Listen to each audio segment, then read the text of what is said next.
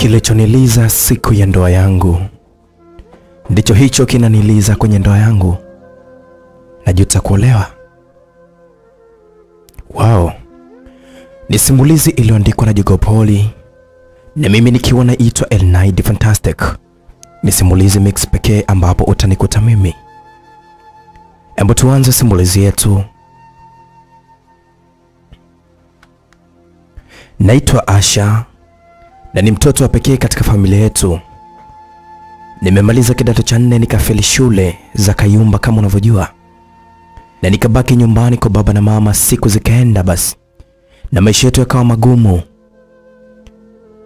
Na siku nyingine tumelala na njaa, na siku nyingine tukawa tunashiba. Basi hilo jambo kwetu tushangai kabisa kukosa. Tunashangaa kupata sio kukosa, kwa sababu kukosa kwetu ni kawaida na ndio maisha tunayoishi.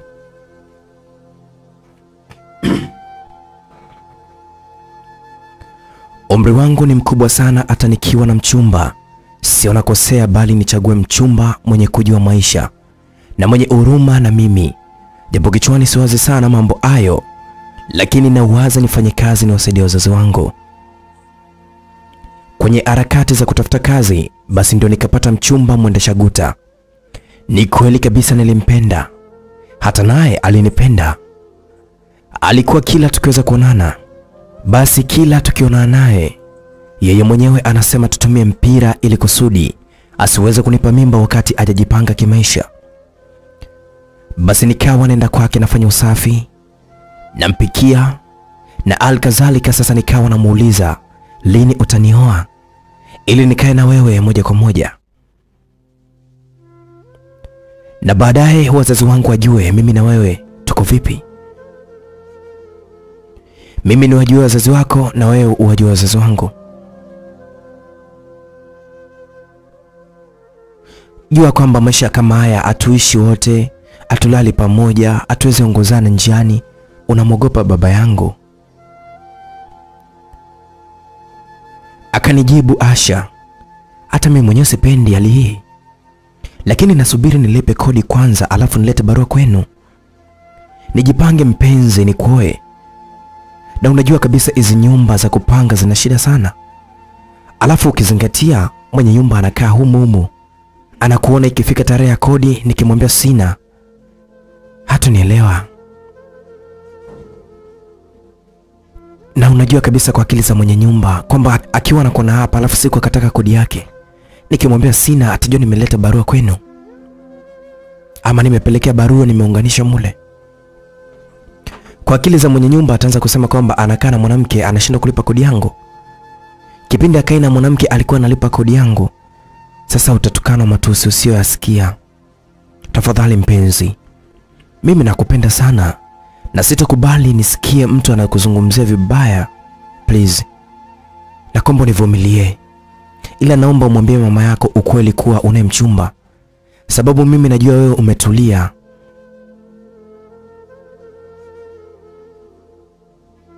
Sasa nawaza akaja mtu akaleta barua, na barua ikakubaliwa sababu hawajui wale wazee wako. Sasa itakuwaje? Basi nakuomba Asha mpenzi, nakupenda sana, kama mwambie mama ukweli, nenda mapema.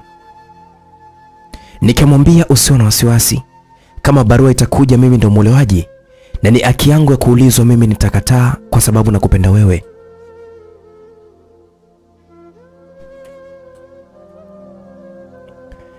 Akaniambia, naomba ukamwambie mama yako, yani kuwa upo na mimi, alafu umsikia nasemaje.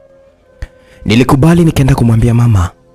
Mama akaniambia sawa, ila mwambie aje nyumbani ili tuweze tumjue, nimwambie maneno ya hekima kama mzazi. Mimi napenda uolewe, uwe na kwako, ukamheshimu na mumeo, na yeye mwenyewe nimwambie kuwa wewe nimekulea vipi, ili ndoa yenu isiwe na vikwazo. Usihofie kuhusu baba yako, mimi nitamwambia mimi, sawa? Nilifurahi, mama kanielewa. Kwa haraka basi nilienda kumwambia mpenzi wangu kuwa mama anakuita.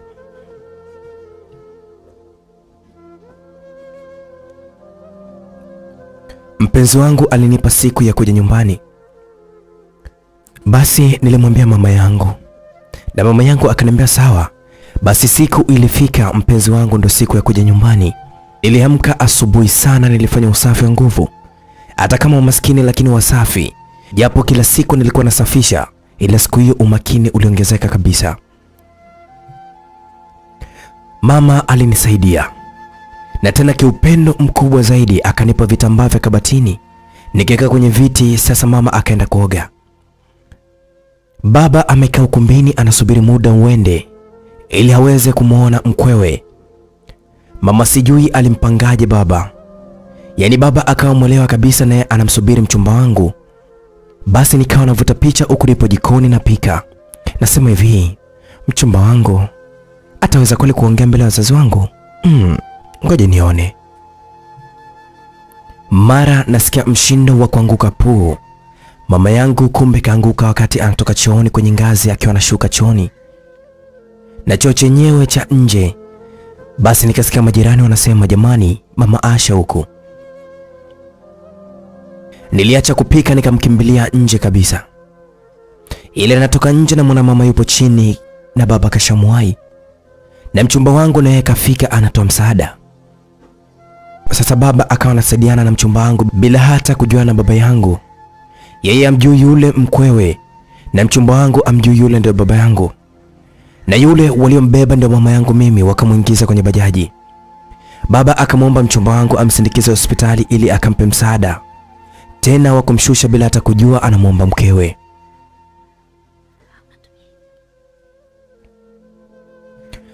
Mchumba wangu akwambishi. Akaenda na mama pamoja na baba mpaka hospitali. Wakasaidiana kumshusha mama akaingizwa hospitali. Manesi na dokta walifanya kazi yao. Baba akatoka amshukuru yule kijana. Na mimi ndio nikawa naingia hospitali na machozi yakiwa yanatoka. Baba yangu akaniambia, Asha, usilie, ni vibaya. Mama yako ni mzima, mguu tu ndio una shida. Ukilia hivyo unamkufuru Mungu. Sasa mpigie mchumba wako umwambie tatizo lilokufika. Asije nyumbani. Asije akamkosa mtu alafu akachukulia sisi ni wauni. Ama we ni muuni mwanangu. Nikamjibu, baba, mchumba wangu ndio huyu uliyekuja naye hospitali. Baba yangu akasema, Mungu wangu, Mungu mkubwa. Basi karibu nyumbani muda wote. Wewe umeonyesha una tabia nzuri kwa vitendo vyako. Mama mkweo ndio yule ulimsaidia. Karibu sana baba. Kabla mchumba wangu ajajibu, baba anaitwa chumba cha dokta. Baba akaenda alafu akarudi mnyonge. Mimi nikataka nifumwe kilio kikubwa, maana akili ishenda mbali kabisa. Mchumba wangu akamuuliza baba, kuna nini, mbona umerudi kinyonge? Baba yangu akasema, nimeambiwa kuna dawa inatakiwa apakwe mama yenu. Kama sina hiyo pesa basi wamkate mguu. Na mimi mwenyewe sina hiyo pesa, yani napoteza kiungo cha mke wangu. Baba yangu akaanza kulia bila hata kusema ni kiasi gani ambayo inatakiwa. Mchumba wangu akaenda chumbani kwa dokta akauliza ni shilingi ngapi, akamtajia. Mchumba wangu akasema, mpakeni hiyo dawa, msimkate mguu na waletea hiyo pesa muda si mrefu. Basi mchumba wangu akaja tulipo mimi na baba. Kila mmoja akageukia kwake analia. Yaani mimi na baba hakuna kumwambia mwenzake nyamaza. Mimi nafikiria la kwangu na baba anafikiria la kwake. Na bado mimi nikifikiria kwangu ilikuwa ni siku nzuri sana. Kumbe ndio siku ambayo napoteza kiungo cha mama yangu. Yaani mama anakuwa mlemavu sababu ya pesa. Moyoni najua mchumba wangu ni fukara, hawezi kulipa hizo gharama. Mchumba wangu alikuja akaniambia, Asha nyamaza. Baba usilie. Nishawaambia manesi wampake hiyo dawa. Ngoja nikawatafutie pesa ya kwao niwaletee faster. Kumbe mchumba wangu kaenda kuuza guta lake na kitanda pamoja na godoro ili aje alipe hizo gharama. Alikuja akalipa hizo gharama zote. Mama aliruhusiwa hospitali akiwa anatembea. Mama alimshukuru sana mchumba wangu mimi. Basi tunarudi nyumbani, nikawaacha wazazi wangu wanasema kwamba mchumba wangu ni mtu mzuri sana. Wakati huo mimi namsindikiza mchumba wangu, ndio ananiambia ameuza guta, kitanda, godoro ili aje amsaidie mama yangu.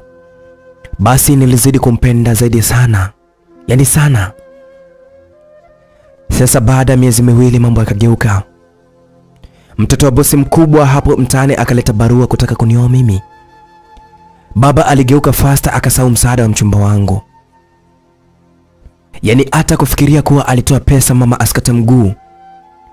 Yeye alikuwa analia tu afikiri ile siku na akumbuki machozi yake mwenyewe. Na mimi hayakuwa na msaada wowote. Mama msaada aliutoa mchumba wangu kwa mguu wa mama usiweze kukatwa. Nilijiuliza, au kwa sababu baba ajui pesa bwanangu kaipataje? Basi labda angelijua mchumba wangu kaipataje ile pesa, asingekuwa anasema maneno ya kukubali kuwa tajiri anioe mimi. Mchumba wangu kauza kitenda kazi chake, yani guta, kauza kitanda halali, kauza na godoro. Sasa atalala wapi? Analala kwenye box. Na kazini kwake sokoni anabeba mizigo kuwaletea wenzake wenye maguta. Mchumba wangu hakuwahi kubeba mizigo kichwani. Yeye alikuwa anaweka kwenye guta, anampelekea mteja gengeni. Sasa guta kauza, anabeba mzigo kichwani, anatoa nje ya soko, anawapa wenye maguta, analipwa pesa ndogo kabisa. Anachoka sana, na akitoka huko anakuja kulala chini, anazidi kuumia. Ila alijitoa kwa sababu ya upendo wangu juu yake, na akaona bora ateseke yeye ili mamake mkwe asiweze kukatwa mguu. Mimi nilikaa kimya. Wakati baba anatoa majibu ya barua, namtegemea mama atasema japo neno hata kidogo mama yangu ambalo litaweza kumpinga ama litapinga majibu ya yule tajiri. Nikazani kwamba mama atazuia na ataweza kumzuia baba kutoa yale majibu ambayo ameletwa na mshenga. Basi majibu ya baba yale aliyowapa washenga, ikawa baba yangu mpaka kavunja sheria ya dini. Mahari si huwa anataja mwanamke, anayeolewa yeye anataja yeye. Basi baba yangu akawa anataja yeye, na mimi nilikuwa nasubiri hicho kipengele cha Asha, mahari yako ni shingapi, ili niseme ya kwangu yote yaliyo moyoni, kuwa sitaki kuolewa na huyo. Mimi nina mchumba wangu, lakini sasa baba akataja mahari yangu milioni 1. Washenga akamwambia, tutakupa milioni 2 tena kesho kutwa tunaleta mahari. Sasa tunaomba huyu mwali kwanza leo asitoke nje, ni mchumba wa mwanetu, maana sisi washenga ni wajomba wa huyu mchumba wake. Sasa kama anayo simu mnyang'anyeni. Huyu atakuwa mpya tena, tunakupa 300,000 ili mzee kama asante kwa kukubali swala hili. Na tena kwa haraka mno umelikubali na umetimiza maandiko. Tumeambiwa binti akitaka kuolewa muozesheni haraka mno kabisa, na kama kuna msiba anzeni ndoa alafu ndo mkazike. Mungu aliposema ndoa ifanyike haraka sababu apende zinaa, sasa wazazi wakianza longolongo, wanaingia zambini kwa sababu ya hao wanaotaka kuoana. Mmoja wao akizini zambi, basi anabeba mzazi kwa sababu mzazi amemwekea kipingamizi kwenye jambo lake. Sasa mzazi wewe au kutaka mambo yanayoleta uzito kwenye ndoa, mkaja na mama koti la babu sijui mara usinge wa bibi, yani unakuta vikolombwezo vingi kabisa, mpaka moaji anaona hata ngoje tu azini. Cha kwanza, nashukuru mzee, sisi tutaenda. Wale washenga ndio walikuwa na maneno yao. Kuna mzee mmoja kati ya wale washenga alisema, mbona sioni kama mtu kama kafurahia? Mbona sioni kabisa ile swala? Ndaona wakati unaongea maneno ya maana, na tena kuhusu ndoa anakuangalia tu jicho lile la asira. Embu tumpe nafasi mama mtu, labda amechukia mumeo alipotoa majibu bila hata kaka zake, yani wajomba wa huyu mke mtarajiwa wa mwenetu. Sisi tumsikilize mama mdogo anasemaje. Baba yangu akadakia akasema, kwenye nyumba siku zote kichwa cha familia ni baba. Sasa kwani wewe hujawahi ona kwenye ndoa yako Mke analia na mama analia, wote wawili wanaliliana sababu mama amemzoea mwanawe. Alafu hiyo siku ndo anatenganishwa na mwanawe. Eti anakwenda kuanza maisha yake mapya. Hujawahi? Yaani mtoto anaenda bila ya yeye mzazi. Ndio maana mtoto analia, anaona mama ndio anamwacha. Sasa anaenda mbali na yeye mamake. Hujawahi kuiona hiyo? Sasa huyu yeye kwa swala hilo analifikiria mwanawe anaondoka hapa. Na yeye mwenyewe kamzoea, tena ngoja nichukue simu kabisa. Hapa. Nachukua simu ya Asha, muone nimezamiria mwanangu apate ndoa. Na ndoa ni nuru, na tena ni moja ibada. Baba alichukua simu yangu akatoa laini. Akaitafuna kabisa, akazidi kuniumiza kwenye moyo wangu. Yaani sababu baba yangu tu, ila niliweza kumia sana. Nikajua mama yangu akupendezwa na hichi kitu. Kilichoweza kutokea, nadhani mama yangu ataweza kusema neno. Wale washenga bwana wakaweza kuondoka. Baba yangu akanikamata moja kwa moja hadi chumbani, akanifungia mlango. Huku akisema, wewe ni mchumba wa mtu. Ukitoka ujue unaenda kuolewa, unaenda kwa mumeo. Nililia sana mule chumbani, mara namsikia mama anasema, mume wangu, hivi unajitoa fahamu? Ama nini kimekukuta? Hivi ujui kama Asha ni mchumba wake na anampenda? Leo tunapokea barua ya mchumba mwingine, unajisaulisha. Ndio amelipa pesa mimi nisikatwe mguu. Kumbuka mume wangu, embe muogope Mungu kwanza. Kuwa na roho ya kibinadamu. Huyu anemtaka moyo Asha. Asha mtaki, hebu sikiliza kilio cha mwanao ndani. Kinakupa ishara gani mume wangu? Asha moyo wake unamuuma. Umechukua simu yake, umekatisha mawasiliano yake na mchumbake. Mume wangu. Nikawa namsikia baba anasema, wewe, stop. Kimya kabisa. Hivi mimi ni chizi? Yaani aje kwangu tajiri anataka kumuoa, nimwambie tutoka kwa sababu maskini anampenda mwanangu? Mimi sijawahi kulifikiria hilo kamwe. Na sifikiri hivyo. Huyo ni mchumba wa kwake, sijui katoa pesa, wewe usikatwe mguu, yeye katoa pesa hizo, mimi kashalipo na mwanao. Unadhani kamtumia mara ngapi mwanao? Sasa mimi nasema neno moja tu. Waite kaka zako niwaambie swala la ndoa. Mara mlango unagongwa hodi. Mama kufungua, mjomba kaja, kumbe amekuja muda mwafaka. Baba akamkaribisha kwa mbwembwe nyingi sana. Akamtania shemeji yake, anamwambia, mama mdogo wa Asha, umekuza mtoto. Mtoto kakua kweli kweli. Mjomba akasema, shemeji unapenda sana utani. Toka useme uone eti mjomba neni mama. Basi wajomba tumekuwa tuna furaha. Yaani hatuna kabisa ni. Eti shemeji, niambie huyu Asha imekuaje? Baba akamwonyesha barua ile, akamwambia kashataja mahari. Mjomba akasema, ni jambo zuri sana shemeji uliloliamua. Na tena Asha analeta heshima. Anolewa kwa pesa nyingi sana, milioni 2. Unapata wake 5. Hapo laki 4. Safi kabisa, tena unapata mke unaoa. Asa yeye unakuta milioni 2 anolewa peke yake. Inaonekana tajiri jamaa huyu. Na ukiangalia inaonekana hata kunguni wenyewe anawasoma kwenye vitabu tu vya njaa. Afu njaa yenyewe hata haijui. Baba yangu akasema, haya sasa, huyu dada yako amtaki pamoja eti na mwanawe. Anasema sababu yote eti, yaani nashindwa kuelewa. Mjomba akasema, wewe dada, siku hizi watu wanaangalia pesa, wanaangalia penye mafuta. Umkatae tajiri kuolewa na maskini? Yaani utoke kwenda maskini uende kuolewa na maskini, alafu umekataa tajiri? Utakuwa wewe huna akili. Yaani hautaki kupanda daraja la maisha kwako. Kwa sababu tajiri hawezi kukubali wakwe zake mkae nyumba kama hii chicho. Mlango mmoja, ukija upepo unajifuta sabuni usoni. Ukiwa unaoga unashika gunia. Yaani maisha yako wewe mwenyewe wasiwasi tu. Kula wasiwasi, kuoga wasiwasi, alafu anakuja mtu anataka kutoa wasiwasi. Eti useme mimi sitaki. Sitaki.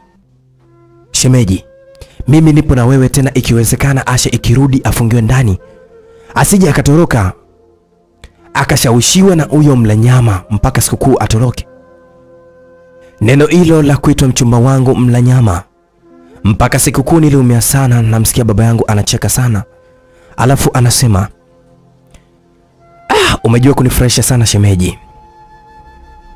Alafu wazo lako kama ulikuwa nalo, wale washenga waliniambia kwamba nimfungie ndani na nishamfungia. Alafu shemeji, hebu angalia nje, mchumba wake mwenyewe yule pale anakuja na mfuko kabeba tikiti, sijui kaokota sokoni yule.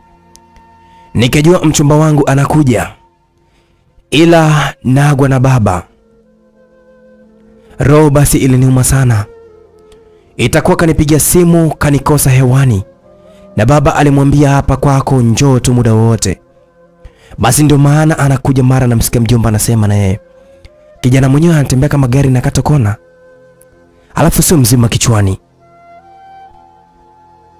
Sasa shemeji, nenda kamtimue asikanyage tena hapa, asituletee umaskini hapa.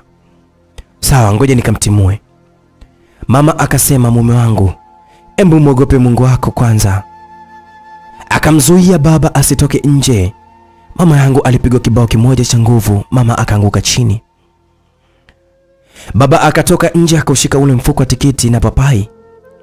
Mchumba wangu alijua anapokelewa na baba mkwe, akamwambia baba, acha tu niingie nao ndani. Baba akasema, leo ndo mwisho wako, ukanyaga uwanja. Akauchukua ule mfuko wa matikiti, akaweza kumtupa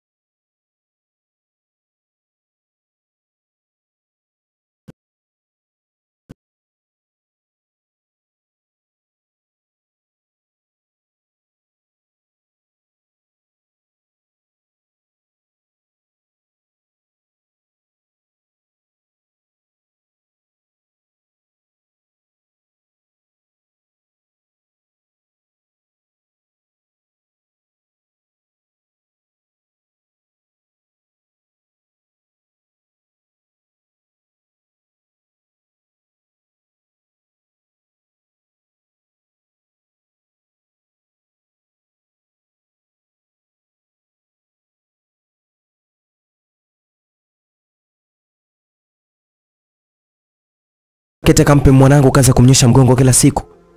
Maana unapinda, kutwa anabeba mizigo tu kama punda. Yaani huyu kazi yake ni mamantilia sokoni tu. Hapa sio mwanangu. Ama unasemaje shemeji? Akamuuliza mjomba. Mjomba akajibu, alafu watu kama hawa kufa wakawii, kwa sababu anafanya kazi ngumu. Alafu vile Mungu anaangalia, huyu ukimwacha mpaka awe mzee atapata wapi pesa? Kazi yake haina mafao ya uzeni. Asa aende huko anataka mfanye Asha eti akae eda bado msichana mdogo, haiwezekani. Walimsema wenyewe mpaka wakaweza kuchoka. Wakanunua matunda wakaleta hospitali. Mimi niligoma kula. Nilikuwa nipo tayari kufa. Lakini mama aliniambia, mwanangu, kula, mimi nipo pamoja na wewe. Ukikataa kula utaniumiza sana. Sio baba yako wala mjomba wako na kuomba kula. Mwanangu, najua unaumia sana ila njia itapatikana tu. Maneno ya mama alinipa nguvu kidogo, nikala matunda. Huku nafikiria neno nitapata njia gani. Nikifikiria mama yangu anavyoniambia tutapata njia, usijali. Nikasema mama ni mkubwa kabisa. Anafikiria njia kuniokoa mimi na hii ndoa. Ngoja nitoe wazo la kujiua mimi kichwani mwangu.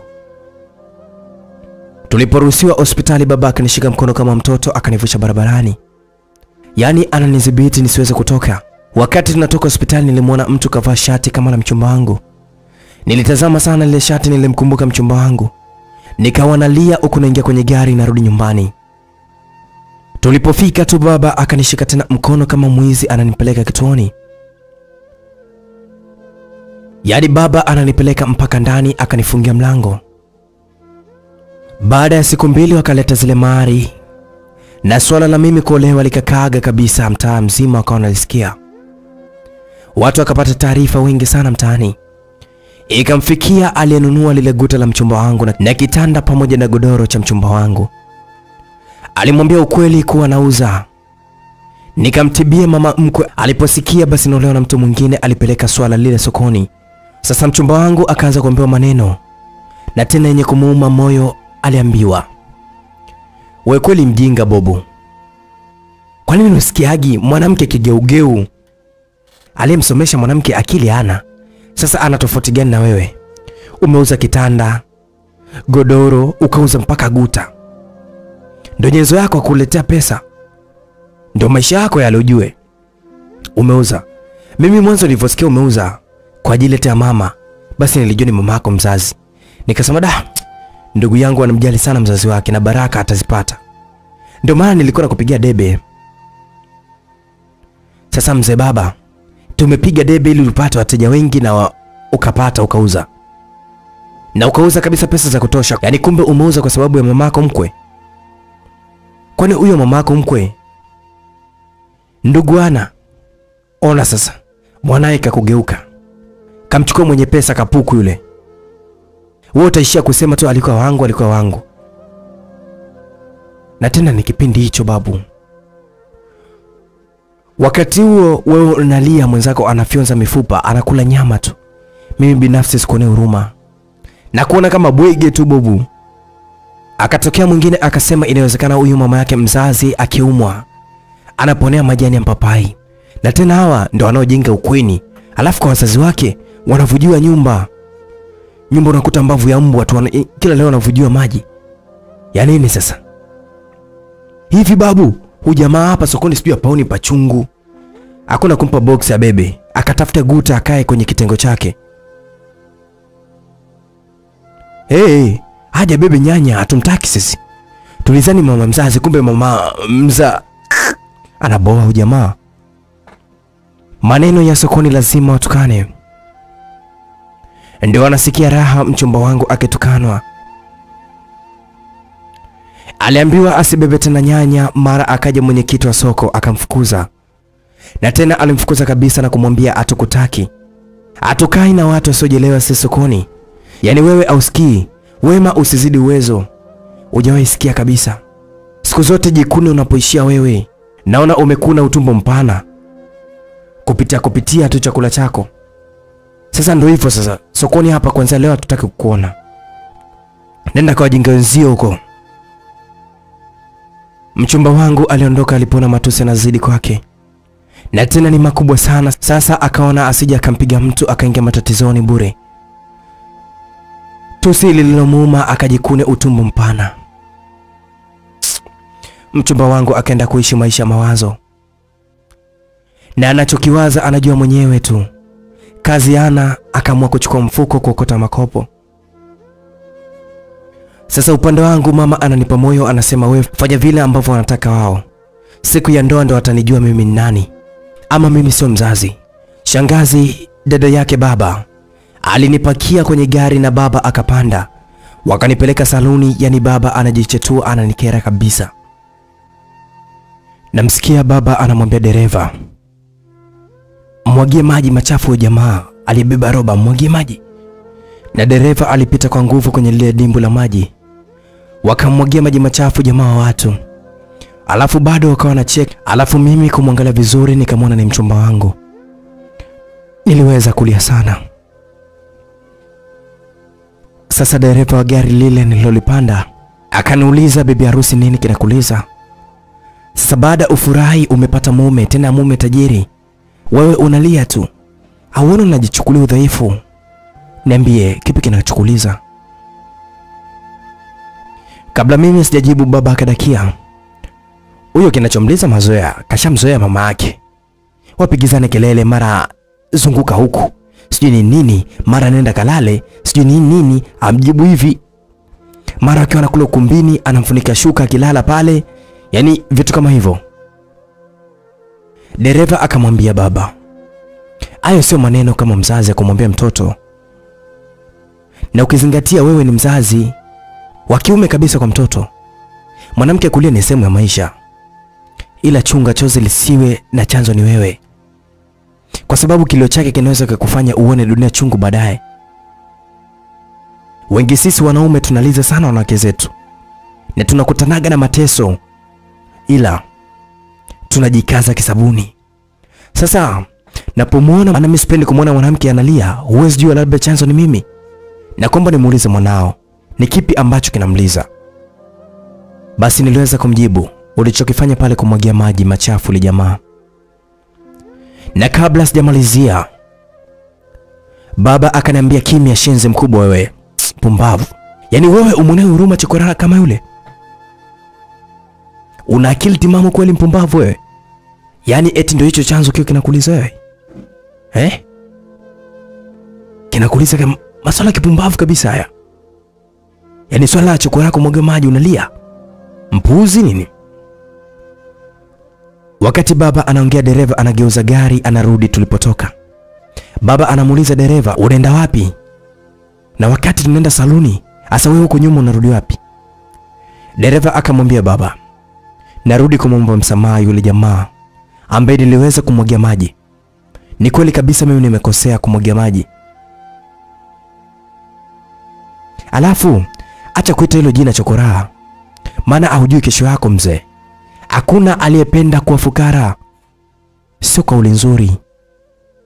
Sio vizuri kabisa kunena wakati upo hai. Baba akasema, kwa hiyo unanirudisha darasani wewe? Sema umempenda mwanangu, unajifanya kama mwema tu ili utengeneze njia kuwa bwana wake wa pembeni. Maana inaonekana wewe unataka uje mtengenezee mazingira mwanangu amuibie tajiri. Dereva akakasirika sana kwa ile maneno ya baba. Akaweza kusimamisha gari kwa hasira. Akaita taksi nyingine akamwambia, pandeni taksi. Mimi naona huyu mzee amenikosea heshima. Naweza kujikuta nampiga makofi, maana ufikirii. Hana akili ya kufikiria. Anatuona kwamba sisi wote ni malaya tu. Wengine sisi tunajiheshimu. Pandeni hii gari. Mimi naenda kumtafuta jamani muombe msamaha.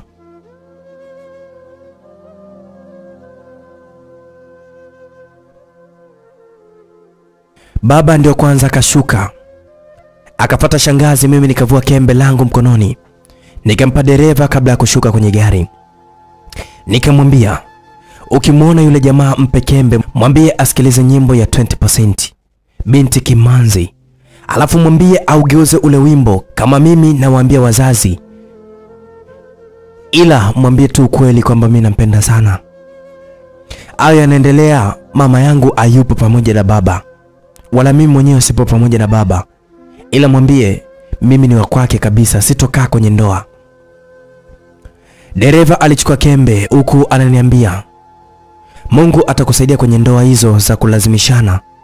Zilikuwaga enzi zile tu za mabibi zetu. Sasa hivi ni sasa. Baba alinifungulia mlango wa gari akanipeleka kwenye gari nyingine kabisa, ila nikapanda. Ila moyo wangu ulikuwa naomba dereva wa taksi akutane na mchumba wangu ili ampe ujumbe wangu wa kembe langu. Tulipofika saluni nikaanza kutengeneza nywele. Japo ananitengeneza wanaongea na wengine wanaanza kusema eti baba yako anakupenda sana. mpaka ameweza kukusindikiza huku, basi ni wababa wachache sana wenye moyo kama huu. Na tena kumsindikiza mtoto wa kike saluni. Mimi nadhani amekuja kwa sababu anajua huku saluni eti kuna maneno labda sio mazuri yanaweza kukufanya ukacheka kwenye ndoa yako.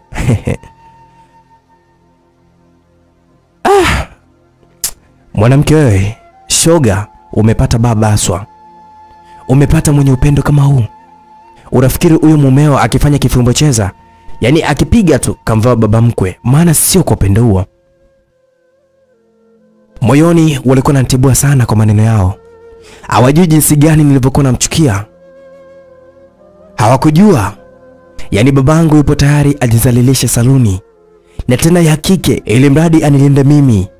Basi nilimaliza kutengenezwa nywele, uso na kadhalika. Nilipokuwa tayari nikapanda tena gari. Tukawa tunarudi sasa njiani, tukakutana na yule dereva wa mwanzo kabisa. Amesimama na mchumba wangu, alafu mchumba wangu kavaa kembe langu. Nilisikia raha sana. Mara baba anamuona mchumba wangu amesimama na dereva. Wanaongea, akamwambia mkononi anamuona analo kembe. Akaniangalia mimi sina ilo kembe mkononi. Akamwambia dereva huyu anetondesha, "Oya, simamisha gari kwanza, kuna tatizo limejitokeza hapa." Dereva akamjibu, "Mzee, naenda na muda. Na nimechelewa kule saluni, alafu unichelewesha na hapa njiani. Utanisamee. Acha nikufikishe kwako kwanza." Baba alisema, "Nitakuongeza pesa, rudisha gari. Rudisha tu nyuma pale liliposimama gari mara ya kwanza, kwa yule dereva aliyetuunganisha na wewe." Dereva aliposikia anaongezwa pesa ikambidi arudi. Akaanza kugeuza gari. Nikaona hapa anataka akamnyang'anye kembe mchumba wangu. Nikamwambia dereva, "Usirudi nyuma. Usirudi nyuma, na tumbo la kuhara limenishika, tafadhali. Na kuomba waisha gari tunde nyumbani." Dereva akamwambia baba, "Si umemsikia mwanao anavyosema? Si umemsikia mwanao anavyosema? Asa unasemaje baba?" Baba akawa ana la kusema zaidi ya kuniangalia tu kwa jicho la hasira. Gari lilifika nyumbani, nikakutana na mama, nikamwambia yote yaliweza kunitokea. Akaniambia, "Mwanangu wewe, unaumia ila mimi naumia zaidi. Nilipanga siku ya ndoa yako mimi nijifanye naumwa ili nizuie ndoa, kumbe nimeuliza nimeambiwa kwamba hata nikifa kwanza unaozeshwa wewe, alafu pili ndo naenda kuzukwa mimi. Mwanangu, baba yako kashakuwa mwiba. Fanya tu anayotaka, ila mbele ya safari tutajua cha kufanya. Sawa mwanangu, ila mimi sitakuwepo siku ya ndoa yako. Siwezi vumilia kwa sababu unalia eti unaolewa na mwanaume usempenda." Mama yangu aliweza kuondoka. Hakutaka hata kusubiri nini ningeweza kumjibu. Siku ya ndoa ilifika, mimi nilipelekwa kumbini.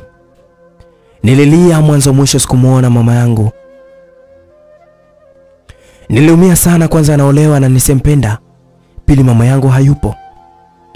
Upande wa mchumba wangu, kumbe dereva alishamshauri kwamba usiokote makopo, aende kwenye kampuni ya kuzoa taka akombe kazi kuliko kuokota makopo. Anaweza akaitiwa kelele za mwizi, maana baadhi ya wakota makopo ni wezi kabisa. Wakiona sufuria mtu kaeleweka kasahau, wanapita nayo. Sasa acha kazi hizi. Mchumba wangu alimsikiliza dereva taxi, akaenda kuomba kazi kwenye kampuni ya kuzoa takataka, akaweza kupata. Sasa mimi upande wangu ndoa ilimalizika, nilienda kwa mume wangu ambaye hata simpendi kabisa, ila ndio kanioa. Baba kafurahi kweli. Mama hakuwa na furaha kabisa, aliweza kununa. Nilifika kwake, anakaa nyumba kifahari kabisa. Sasa siku ya pili ananiambia ni wasimamia wabeba taka, gari linakuja kubeba taka ndani. Sasa gari taka limekuja, alafu yeye anataka sifa. Kanikumbatia, anamwambia dereva gari taka kwamba sasa hivi pesa ya taka mtakuwa mnachukua kwa huyu mke wangu, sawa? Dereva gari la taka akawaita vijana wake wanaobeba taka waje wamuone mke wa bosi na awape maelekezo. Basi wakaja wale wazoa taka, na huyu mume wangu ambaye simpendi akazidi kunikumbatia mimi na kuangalia mbele, na muona mchumba wangu kavaa kembe la kwangu. Kiukweli nililia sana moyoni. nilipomwona mchumba wangu kabeba leki ya kuzolea taka alafu analo kembe la kwangu mkononi. Aliniangalia kwa jicho lenye maumivu makali ndani ya moyo wake. Wakati huo mume wangu ndio kanikumbatia kwa nguvu kabisa. Eti ndio kwanza anawaringishia wabeba taka. Ajui kwamba mmoja wapo ndio mimi nampenda. Dereva wa gari la taka akasema, "Boss, mbona shemeji machozi yanamtoka? Na tena ni mengi sana, ana nini?" Mume wangu akasema, "Huyu katoka maisha magumu sana. Sasa amini kabisa katika macho yake kwamba anasimamia watu wazotaka. Akiwa yeye ndo bosi. Kashazoea kubeba yeye roba la taka. Anaenda kutupa bondeni. Na mwenyewe unajua wanawake wanaweza kulia hata akicheka sana. Ila hapa nadhani analia kilio cha furaha." Mimi nilipomwangalia mchumba wangu machozi yanamtoka kidogo. Alizidi kuniumiza moyoni. Nilichokifanya nilijitoa mikononi mwa mume wangu. Nikaweza kuingia ndani. Nafika ndani hali yangu ya kiafya ilibadilika ghafla. Nikawa nasikia moyo wangu unaenda mbio na homa kali. Mume wangu alinichukua mpaka hospitali. Wakaniweka mapumziko ya dakika kama 30. Hali yangu ikazidi kuwa mbaya kabisa. Wakamwambia mume wangu anipeleke hospitali kubwa kwa sababu ile ilikuwa ndogo. Na ndipo alipowapigia simu wazazi wangu wakutane hospitali. Kwa kweli walifanya hivyo. Mimi nilifika nikalazwa. Mpaka asubuhi sipo sawa. Nikachukuliwa vipimo kwa majibu yalivyokuwa yanapatikana kwa dokta. Basi dokta aliweza kumuita baba yangu pamoja na mume wangu ndani awape majibu, maana aliachwa yeye kwenye benchi. Dokta alimwambia figo zangu zimeweza kufeli. Inatakiwa nipelekwe India nikanunuliwe figo. Au ajitokeze mtu wa kutoa figo. Na India figo moja ni milioni 20. Mnasemaje? Bila hivyo anaweza kafa. Mume wangu akasema, "Dokta, ngoje tumuite na mama yake ili ajue nini kinaendelea." Dokta akasema, "Mama mzazi anaweza kulia. Sio sisi wanaume. Kwa hiyo basi sisi wanaume ndo tuamue. Yaani kwamba kama tupo tayari kumtolea figo au kafanye mpango wa safari na kesho mkeo aende India. Sasa mama yake hapa ni wa nini sasa? Kwenye uamuzi wa kiume unasemaje?"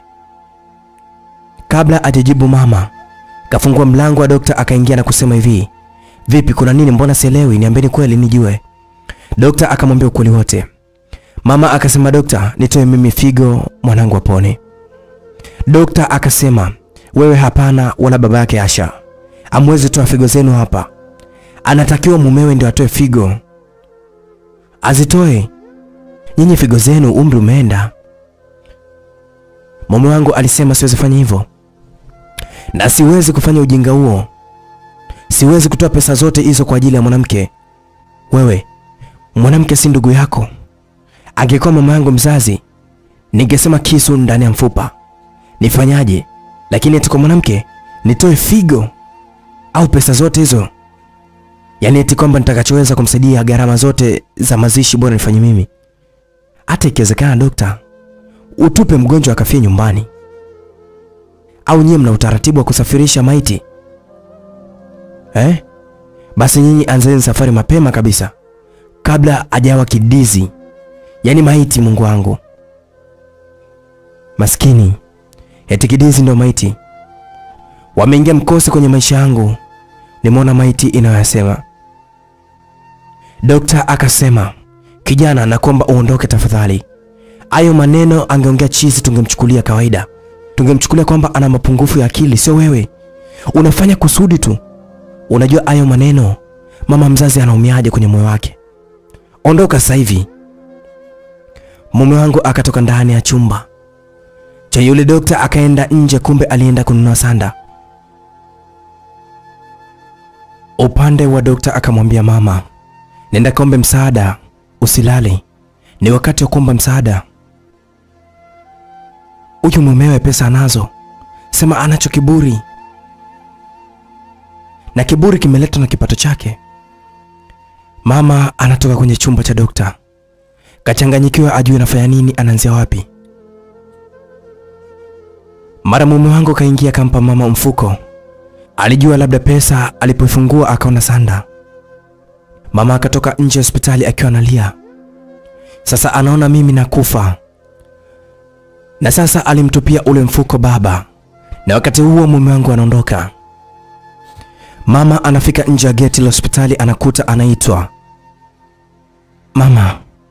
Mama. Mama akageuka, anamwona mchumba wangu. Kumbe gari la kubeba taka lilikuwa linazoa taka za hospitali. Sasa mchumba wangu alipomwona mama analia, ndio akamkimbilia na kumuuliza, mama, unalia nini? Mama akasema, Asha anakufa mwanangu. Mchumba wangu akamuuliza mama, mama, usiseme hivyo kwanza. Hebu niambie nini kimemkuta Asha? Mama akasema, yote ya hospitalini. Mchumba wangu akasema, mama usilie. Mimi naenda toa figo Asha apone. Siwezi kukubali Asha afe sababu ni figo. Mimi naenda sasa hivi kwa dokta. Mchumba wangu akawa anaenda kwa dokta. Wenzao wanamuita yeye anawachunia tu. Dereva akasema, mwacheni. Kazi kwanza leo hii hana, sijafanya jeuri. Atakula jeuri yake. Sasa kazi ndio nishamfukuza hivyo. Wewe mwache aende. Mume wangu aliingia chumbani kwa dokta, akamwambia dokta, nitoe figo. Nitoe haraka mno. Ukampe Asha, usijali mimi mchafu, nimetoka kazini. Dokta, naomba unitoe figo, msaidie Asha. Dokta akita jopo la madokta. Wakamfanyia upasuaji fast. Alitolewa figo moja, nikaweza kupewa mimi. Dokta akamwambia wazazi wangu. Akasema, kama huyu ni ndugu yenu ana mapenzi kweli, toka moyoni kabisa, maana kutoa figo sio kitu kidogo. Mama akasema, namshukuru kweli, kaniokolea mwanangu. Mara mume wangu anakuja. Kuna kitu alikisahau baba alipomuona mume wangu, akamuta. Akamwambia, mwanangu, mkeo kashapewa figo na mwenda wazimu mmoja hivi. Na tena mzoa taka yupo shwari kabisa. Akitoka chukua mkeo uondoke naye. Mume wangu akasema, da, afadhali ngoja nikalale kwenye gari na msubiri. Mume wangu akaenda kwenye gari ili aweze kunisubiri. Mama akasema, Ashako mni matusi. Hivi wewe mume wangu unazo akili kweli kichwani mwako? Baba akutaka tena muongezi, akamkamata mama. Akaanza kumpiga pale pale hospitali. Huku anasema, unanitoa akili kwa sababu ya kumwambia mumewe taarifa za mkewe. Mama alicheza kipigo cha mbomwizi mpaka amekuja kuamuliwa, mdomo umevimba. Mama kila akitaka kusema ukweli aweze kunyanyua, mdomo umejaa uvimbe. Dokta akampa mama karatasi aweze kuandika. Basi mama akaandika hivi, kama nitakufa na mwanangu anatoka hospitali, naomba dokta mwanangu aolewe na huyu kijana aliyemtolea figo, na asirudi kwa mumewe. Baba Asha na mjomba wake Asha wamekula mahari ya huyu mtoto wa kike. Tafadhali warudishe mahari za watu. Siwezi ruhusu mwanangu arudi. Siwezi kumruhusu mwanangu aende kwa mtu aliyemkatia sanda. Hapana. Dokta aliposoma barua aliyoandika mamangu, alilia sana. Yaani alimuona baba ni mjinga wa mwisho. Mama mdomo ulikuwa umejaa sana. Basi dokta alimpa huduma ya kwanza mama. Akafikiria amwite polisi baba, lakini akaona huu ni ugomvi kati ya watu wapenda nao. Na alipohakikisha mama yupo sawa kidogo, alimfuata baba akamwambia, wewe mwanaume, mbona unakuwa kama huna akili? Asa unaona mpaka unataka kusababisha tukutukane? Nikutukane? Na bado tutukana wasiohusika. Maana wajinga ni kama wewe. Eti ndio unatukana wanawake? Utasikia kwamba wanasema una tamaa wewe mwanamke. Kumbe kuna midume mingine nayo ina tamaa. Yaani kumbe kuna midume ina tamaa, alafu haionekani. Wanasema baadhi ya wale wanawake wanaoshindwa kusema na shida zao zinasababisha watukanwe. Kundi kubwa kumbe la wanaume wapo. Sasa wewe ni maskini wa akili na fukara. Nafikiria mtu kawatamkia mwaneno acha afe, hawezi kutoa pesa wala figo. Labda angelikuwa mama yake mzazi. Na tena akaenda kununua tena sanda huyo mkwe wako, akiamini kwamba Asha ashakufa leo. Asa Asha akapata msaada. Unaenda tena unamsujudia huyo mtu. Hivyo baba umesahau? Umesahau hayo maneno leo kwa nazungumzwa? Hauioni hiyo sanda? Umesahau? Ebu amka. Acha kuwa mjinga usijitambua. Unamsujudia tajiri. Baba aliwaka sana akisema huyo ndo mumewe. Nasema hivi, unataka kuficha ukweli? Yaani nimkane mume? Nimwambie awala? Hapana. Huyu ndo mkewe, yule ndo mumewe. Asa huyo kijana aliyotoa figo alikuwa ajui anamtolea mke wa mtu. Yeye katoa figo kapata thawabu kwa Mungu. Inatosha. Mwenye mke achukue mkewe halafu arudi.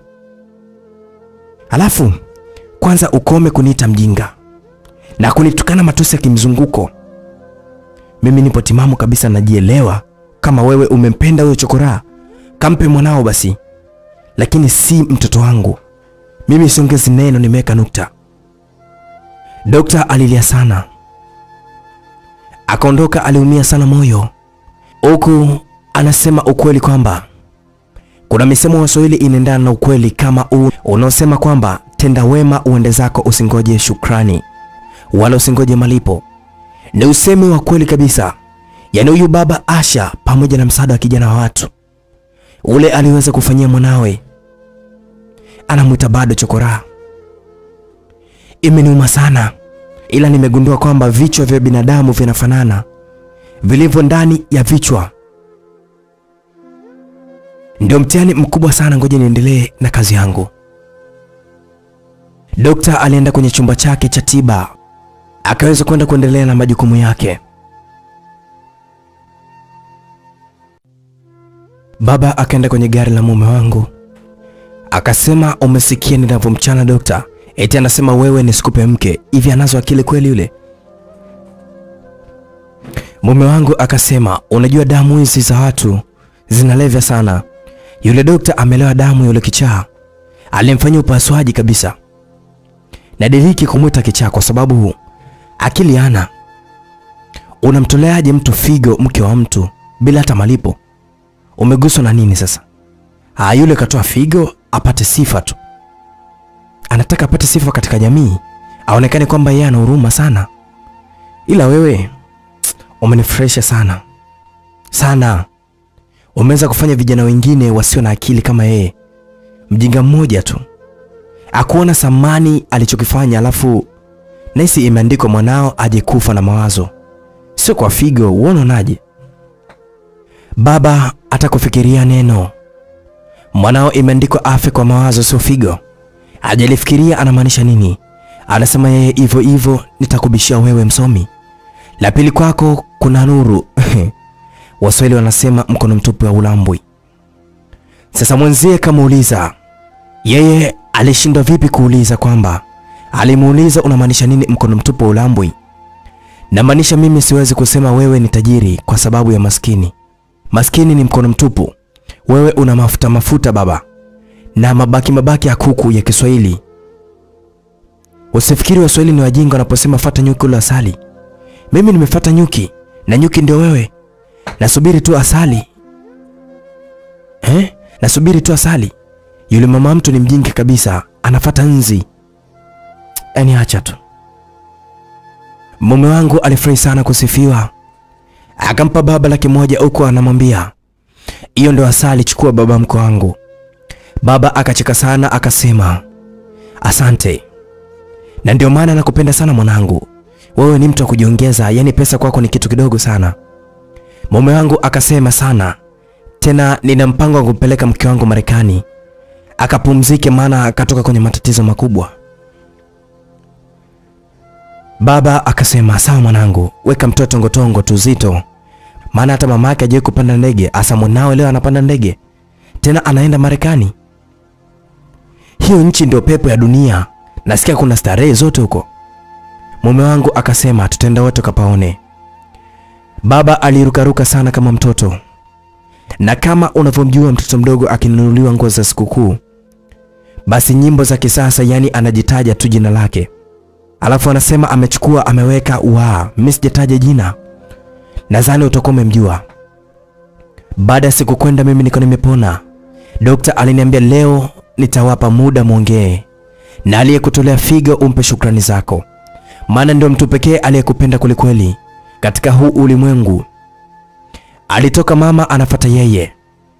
Lakini si baba yako. Naye kapona, kwa hiyo kesho mtapata ruksa na mama yako amepona. Ni faraja kubwa imerudi. Ngoja nikamwelekeze yule jamaa aje huko, sawa? Nilifurahi sana, nilimwambia daktari. Alafu nipo chumba cha peke yangu. Basi nilipanga kumkumbatia kwa furaha, maana nampenda sana.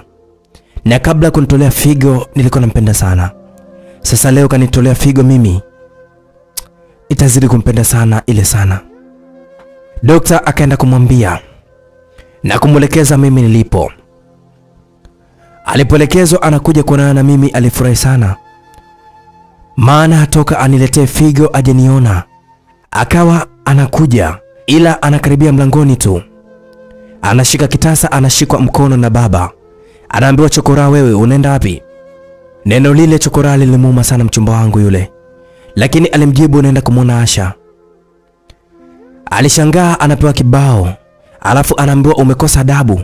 Mke wa mtu uende kumwangalie. Yaani kabla ajonana na mume wake, wewe nani? Umekuwa nani kwake? Ikiwa mimi baba yake nasubiri mumewe amuone kwanza, itakuwa wewe chokora tu. Mchumba wangu akasema, baba, mimi sio chokora. Na mimi sijajiamulia tu, nimeambiwa na daktari. Mara mume wangu anafika. Baba akamjibu mchumba wangu, wewe umesema sio chokora. Unaweza kujifananisha na huyu? Embe muangalie.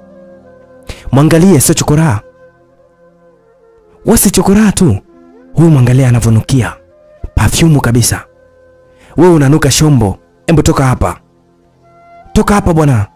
Usije ukamgusa mtu na hadhi yake. Mjini hapa, pumbavu. Mchumba wangu alisogea. Akalia sana akasema, sawa baba. Ila Mungu ni wetu sote. Alimpa yeye ndo kaninyima mimi. Na huyu ndio tunayemwomba wote. Baba akasema, sema kama useme unavyosema. Aliyempenda yeye ndo kakunyima wewe. Sio tunamwomba wote. Wewe ukaombe sawa na tajiri wewe. Wewe unaweza wewe? Wewe mweuni ni wewe. Mchumba wangu akasema, mimi siwezi sema neno lolote. Siwezi kukufuru. Siwezi ndani ya Mungu. Mimi hajaninyima muda wangu. Haujafika tu. Muda wangu ukifika atanipa. Na kama hajanipa kwa mapenzi yake mwenyewe, ipo siku tu. Mume wangu akasema, wewe, mimi naingia ndani, naomba utoke hapa. Sitaki kukuona, sawa? Mimi si mtu wa kusikia makelele, sawa? Umenielewa wewe? Mchumba wangu aliondoka. Mimi nilisikia yote, sikuwa na furaha kabisa hata kidogo. Mume wangu aliingia ndani akiwa anajichekesha tu. Akatoka nje. Daktari mkuu sasa akaja kunipa ruksa yeye. Hata ajui kilichokuwa kinaendelea yule daktari wangu katika chumba changu cha upasuaji. Daktari akamwambia mume wangu, kwa jinsi tulivyoweza kumfanyia upasuaji, kwa hiyo hauwezi kukutana na huyu kwa miezi 10. Usikutane naye kimwili. Nikiwa na maanisha usifanye naye mapenzi miezi 10. Baba alikuja kunishika mkono akanipeleka kwenye gari. Mama alikuwa anataka kujua hatima ya mchumba wangu. Akajikuta na yeye kavutwa akaweka kwenye gari. Baba anamwambia mume wangu, twende tumwai. Twende kumshusha huyu mke wangu, sisi na safari yetu tukaipange vizuri. Mume wangu akasema, umemsikia daktari? Eti anasema nisipite mpaka miezi 10. Sasa tusubiri miezi 11 ili twende. Baba akasema, wewe twende tukapange safari. Utaenda rekebisha Marekani huko. Umekatazwa hapa kwenye nchi kwa sababu ina joto sana. Wewe unakuaje? Jiongeze bwana. Mume wangu akacheka sana. Nimekuelewa mzee, nafurahi sana kuwa na baba kama wewe. Basi tukatoka. Wakati tunatoka getini tukakutana foleni ya magari. Sasa tukawa tunaenda mdogo mdogo. Kumbe mchumba wangu kasharuhusiwa na yeye kaambiwa nimeondoka. Nauli alikuwa yeye hana. Akaanza kutembea kwa mguu. akalivuka gari nilipokuwa nimepanda mimi. Basi baba yangu akamwona. Baba akachukua chupa ya maji ya kunywa aliyobakisha mume wangu, na tena maji yalikuwa nusu. Basi ile gari ikatoka getini, alishusha kioo, alimrushia mchumba wangu, ilimpata kichwani, alafu gari hilo likakimbia. Tulijikuta tunalia mimi na mama yangu kwa pamoja kwa kitendo ambacho anakifanya baba. Mume wangu akasema, baba mkwe, nakuelewa sana. Baba naye akasema, nilitaka nimpige nayo kifuani ili nikamtoneshe maumivu yake, chokora yule pumbavu. Neno lile lilinipa hasira sana na kumchukia baba yangu. Nililia kwa uchungu mno. Mchumba wangu alijikongoja hivyo hivyo mpaka kwake. Akafika kwake akakuta mwenye nyumba kashapangisha chumba chake, na vitu vyote ameuza kwa sababu alibaki na kiti tu. Zilibaki nguo zake, kitanda na godoro alishauzaga. Yoyote ni kipindi kile alipokuwa anamsaidia mama yangu. Mchumba wangu alilia sana, ajui ataishije ama atalala wapi. Kumbe yeye aliambiwa asifanye kazi mwezi mmoja. Alikuwa anawaza aje auze kiti apate pesa ya kula, ndo huo mwezi mmoja kiti kimoja. Chumba akipo, anajiuliza ataishije. Alikosa kabisa majawabu, akawa analia tu. Mchumba wangu alilia sana. Ana la kufanya, ilimbidi kwa siku ile alale pale pale nje, kwa maana aliogopa sana kuzurura usiku asije akaitwa mwizi, kwa sababu wabongo hawana dogo, na pia wakimwona na yale mavazi basi wanaweza kumchukulia kama ni mwizi. Hawakawii wabongo, hawakawii hata kidogo kumuita mwizi, maana kuna baadhi ya wengine wanazani kama ni vibaka ndio wanavaa nguo chafu, jambazi anavaa nguo nzuri. Alilala pale pale hadi kafika saa 8 usiku. Kuna dada mmoja ni mpangaji, na tena alikuwa ni mgeni kabisa. Alikuja anarudi kazini, anafanya kazi baa. Sasa alipofika pale, alimkuta mchumba wangu kibarazani. Hakuwa na akili kama za wale wenye mawazo, mwenye nguo chafu eti ni kibaka. Baada apige simu kwa mwenye nyumba, akampigia simu bwana wake, ambaye bwana wake ni polisi. Basi huku akideka na kumchongea akisema, Mai, nimemkuta kibaka kalala mlangoni, ndio mlango wa kuingilia chumbani kwangu hapa. Mimi hapa nilipo naogopa sana, na dereva wa pikipiki ameniacha. Mai, njoo niokoe, akiamka atanibaka. Si unajua ndio nimetoka kazini nimevaa nguo fupi, wahi uokoe tamu yako. Askari yule akachukua pingu, akakodi bajaji akawai. Alipofika aliweza kumwamsha, akamfunga pingu mchumba wangu. Hakutaka kuwa mbishi kabisa, kwa sababu anajua akigoma atapigwa na kwenda ataenda. Sasa yeye alikuwa analia tu kwa uchungu. Basi akafikishwa na yule polisi. Polisi alimfungia mlango, akamuingiza ndani bila hata kumhoji, akamuwai mwanamke wake. Mchumba wangu yeye alikuwa analia tu, na anafikiria anachokifikiria yeye kinamfanya alia mpaka asubuhi. Defender ikaja ikawapeleka kituo kikubwa.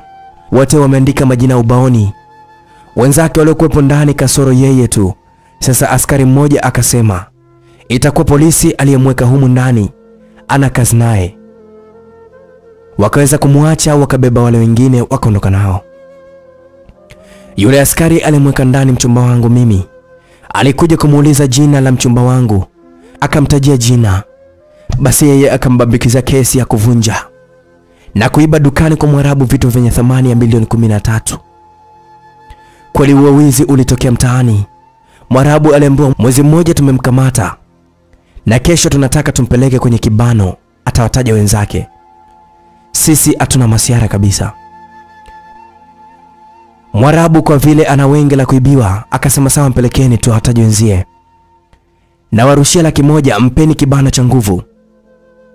Polisi alifurahi sana, akasema tena na wachukua na video. uone kabisa tutakavyomchakaza huyu mwili mzima. Yaani atupigi kichwani tu, lakini uko kwingine kote alali yetu. Usije ukasema kwamba inatosha, maana sisi hatuna huruma hata kidogo. Mwarabu akasema, yaani mimi niseme inatosha? Mimi kwa sisi hapana. Ndio natakaga hivyo hivyo. Na pia ndio nawakataga mikono. Mimi sina chembe huruma hata kidogo. Nyinyi mnapiga tu ndio nione huruma. Pigeni sana tu, alisema. Wakaitikia wote sawa. Basi walipanga mipango yao vizuri. Ni anakwenda kumpiga mchumba wangu ambaye polisi kamsingizia kesi. Ila nia yake tu ili apate pesa.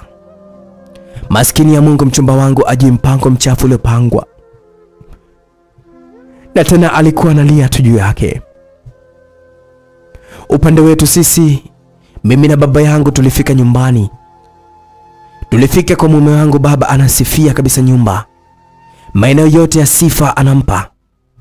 Kila kitu anampa tu mume wangu sifa, huku akimponda mchumba wangu wa zamani. Wakati huo mume wangu akaenda kukata tiketi zile za ndege za kusafiria waende Marekani, ili tu akanifanyia kitendo alichokuwa nazuiliwa hospitalini asiniingilie mimi. Ila baba, sababu ana hamu ya kupanda ndege, akamwambia mume wangu, wewe umezuiliwa kwenye nchi hii kwa sababu nchi hii ina joto. Wewe mpeleke Marekani ukamfanyie vizuri huko. Yaani baba hata asamini uhai wangu sababu tu ya pesa na tamaa ya kupanda ndege. Basi baba akawa anasema, yaani mwanangu angeolewa na yule chokora, nyumba kama hii ningelikuwa naiona tu kwenye video.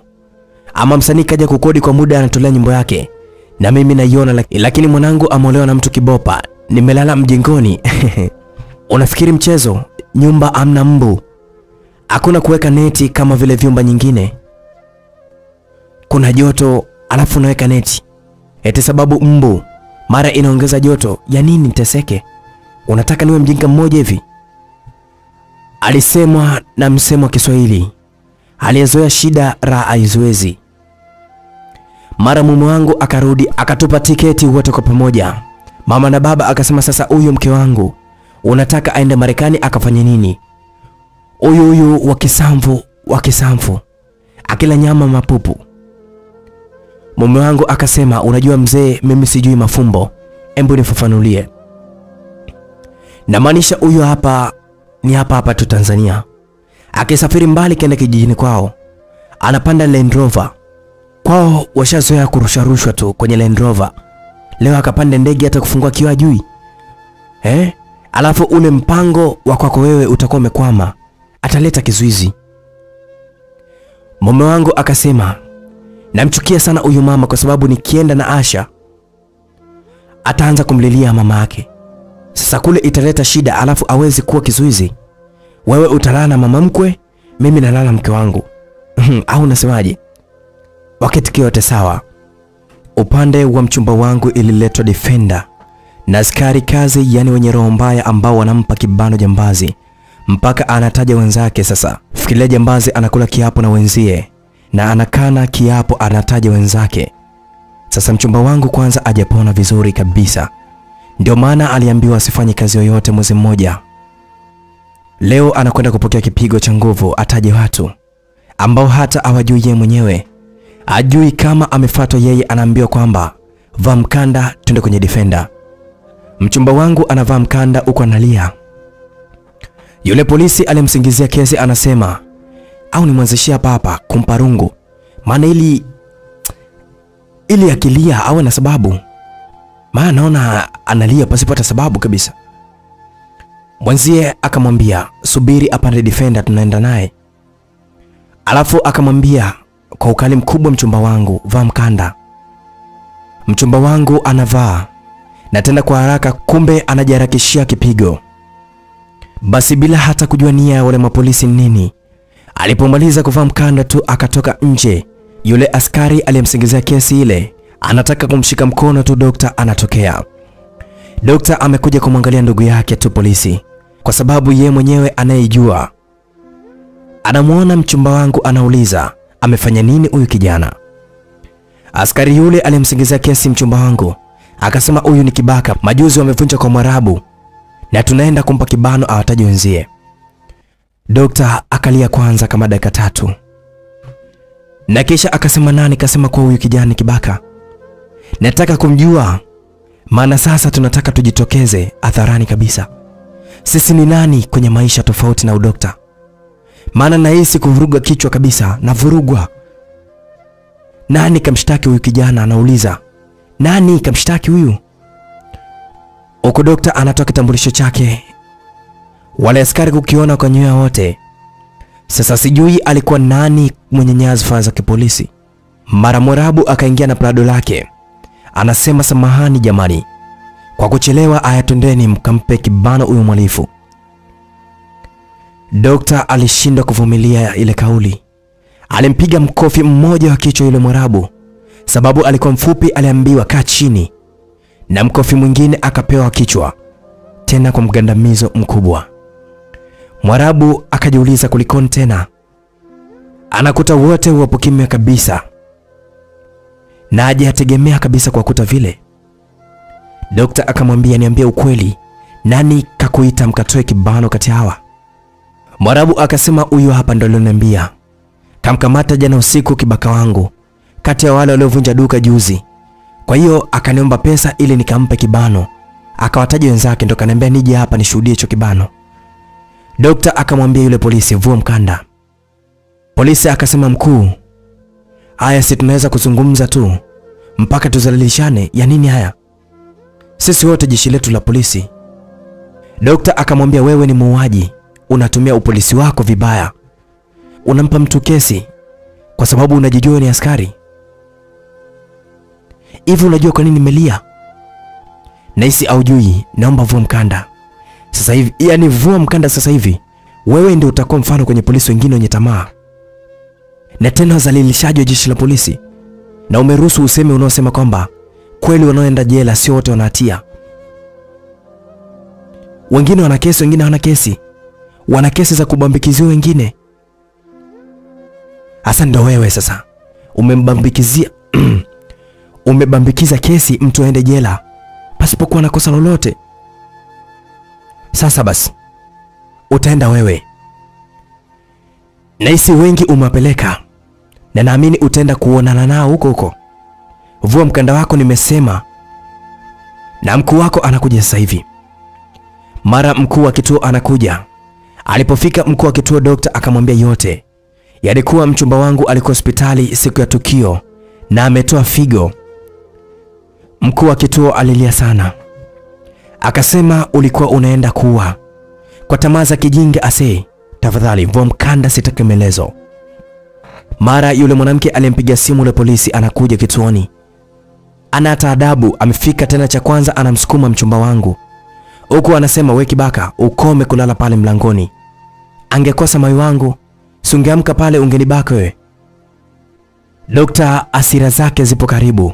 Akujali yule ni mwanamke wala nini, alimpiga kofi alafu akampa mkofi yule askari ambaye bwana wake akamvua nguo mkanda. Alafu akamwambia mkuu wa kituo awa wastoke, sheria itafuata mkondo. Huyu Mwarabu anapewa kesi ya rushwa, ametoa rushwa ili uonevu ufanywe. Huyu mwanamke kosa lake kaleta dharau. Kaleta dharau kabisa kituoni, anampiga mtu mbele ya kituo. Akaendelea kusema, mimi naondoka na huyu kijana nyumbani kwangu. Kwanza baadaye nitakuja. Waliondoka na mchumba wangu mpaka kwake. Mchumba wangu alimwambia yote yule daktari. Aliumia sana yule dokta akamwambia ondoa hofu. Utaishi hapa kuanzia leo. Sababu kesho nasafiri naenda kikazi. Hasa wewe tutakuja kuongea vizuri nikirudi hapa. Naishi peke yangu usio na hofu. Basi kesho dokta aliweza kuondoka, alimwacha mchumba wangu kwake. Upande wetu mimi na mama, baba na mume wangu tulisafiri, tulienda Marekani. Sasa tulipofika Marekani, nia mume wangu anataka atimize kwamba aniingilie mimi kwa nguvu. Wakati dokta alisema mimi siruhusiwi kufanya hilo tendo. Mume wangu kwanza alikunywa pombe kali. Yeye pamoja na baba yangu. Baba mwenyewe hajawahi kunywa, alikunywa kufuata mkumbo tu. Tulikuwa tumekaa kwenye nyumba ina vyumba 4 tu. Mama alikuwa chumbani ambapo atalala yeye na baba yangu. na mimi nipo chumba ambacho nitalala na mume wangu. Vyumba vingine vile vya mwanzoni sijajua atalala nani, ila endelea kufuatilia hii hadithi utajua nini kilichokuwa. Basi mume wangu aliingia chumbani kwangu nia tu aweze kunibaka. Na ukiangalia yupo pombe, ilinibidi mimi nitumie akili. Nimwambie mume wangu nisubiri kwanza kitandani nikamgongee mama anipe mafuta nipake kilainishi. Alikubali fasta, alivua nguo kalala. Nikaenda kumgongea mama. Mama alipofungua nikamwambia mama tutoroke, usiniulize kwa nini, nitakuhadisia mbele safari. Mama akanisikiliza. Tutoroka usiku mkubwa sana. Mama akaniambia, mwanangu, kwa nini haukuwa na akili hii? Kwa nini haukuwa na akili hii kule Tanzania? Sasa huku usiku mnene, unajua tunaenda wapi? Nikamjibu, wewe tuombe tu, tuombe Mungu. Tuombe kukuche, tutaenda hata ubalozi. Nikifika ubalozini nitasema mabaya yote ni yao yeye baba, na tena nitasema mengi sana. Mama, nitazungumza mengi hata mengine uyajui. Huyu anajiita mume wangu, nimeona kwenye simu yake. Yaani watajua mimi mama, nipo tayari nikose lazi ya baba. Niko razi kwa hili nitakaloenda kulifanya. Wakati huo mume wangu pombe zishakimbilia chini. Kashindwa kuvumilia kabisa, akatoka kumbini kaniangalia. Anakuta mlango upo wazi, akamgongea baba. Baba akaamka na mipombe yake. Mume wangu akamwambia baba, Asha na mama yake naisi wametoroka. Maana yake Asha kakimbia kile kitendo ambacho tulikikusudia. Baba akasema, wewe nenda tukalale bwana, wametoroka tajua wenyewe. Mume wangu akasema, sio watajua wao. Baba, wewe unaongea sababu tu ya pombe zako, si ndio? Za kujifunza kabisa. Mimi nimezidiwa mpaka misuli inaniuma. Baba mkwe. Akamalizia neno baba mkwe.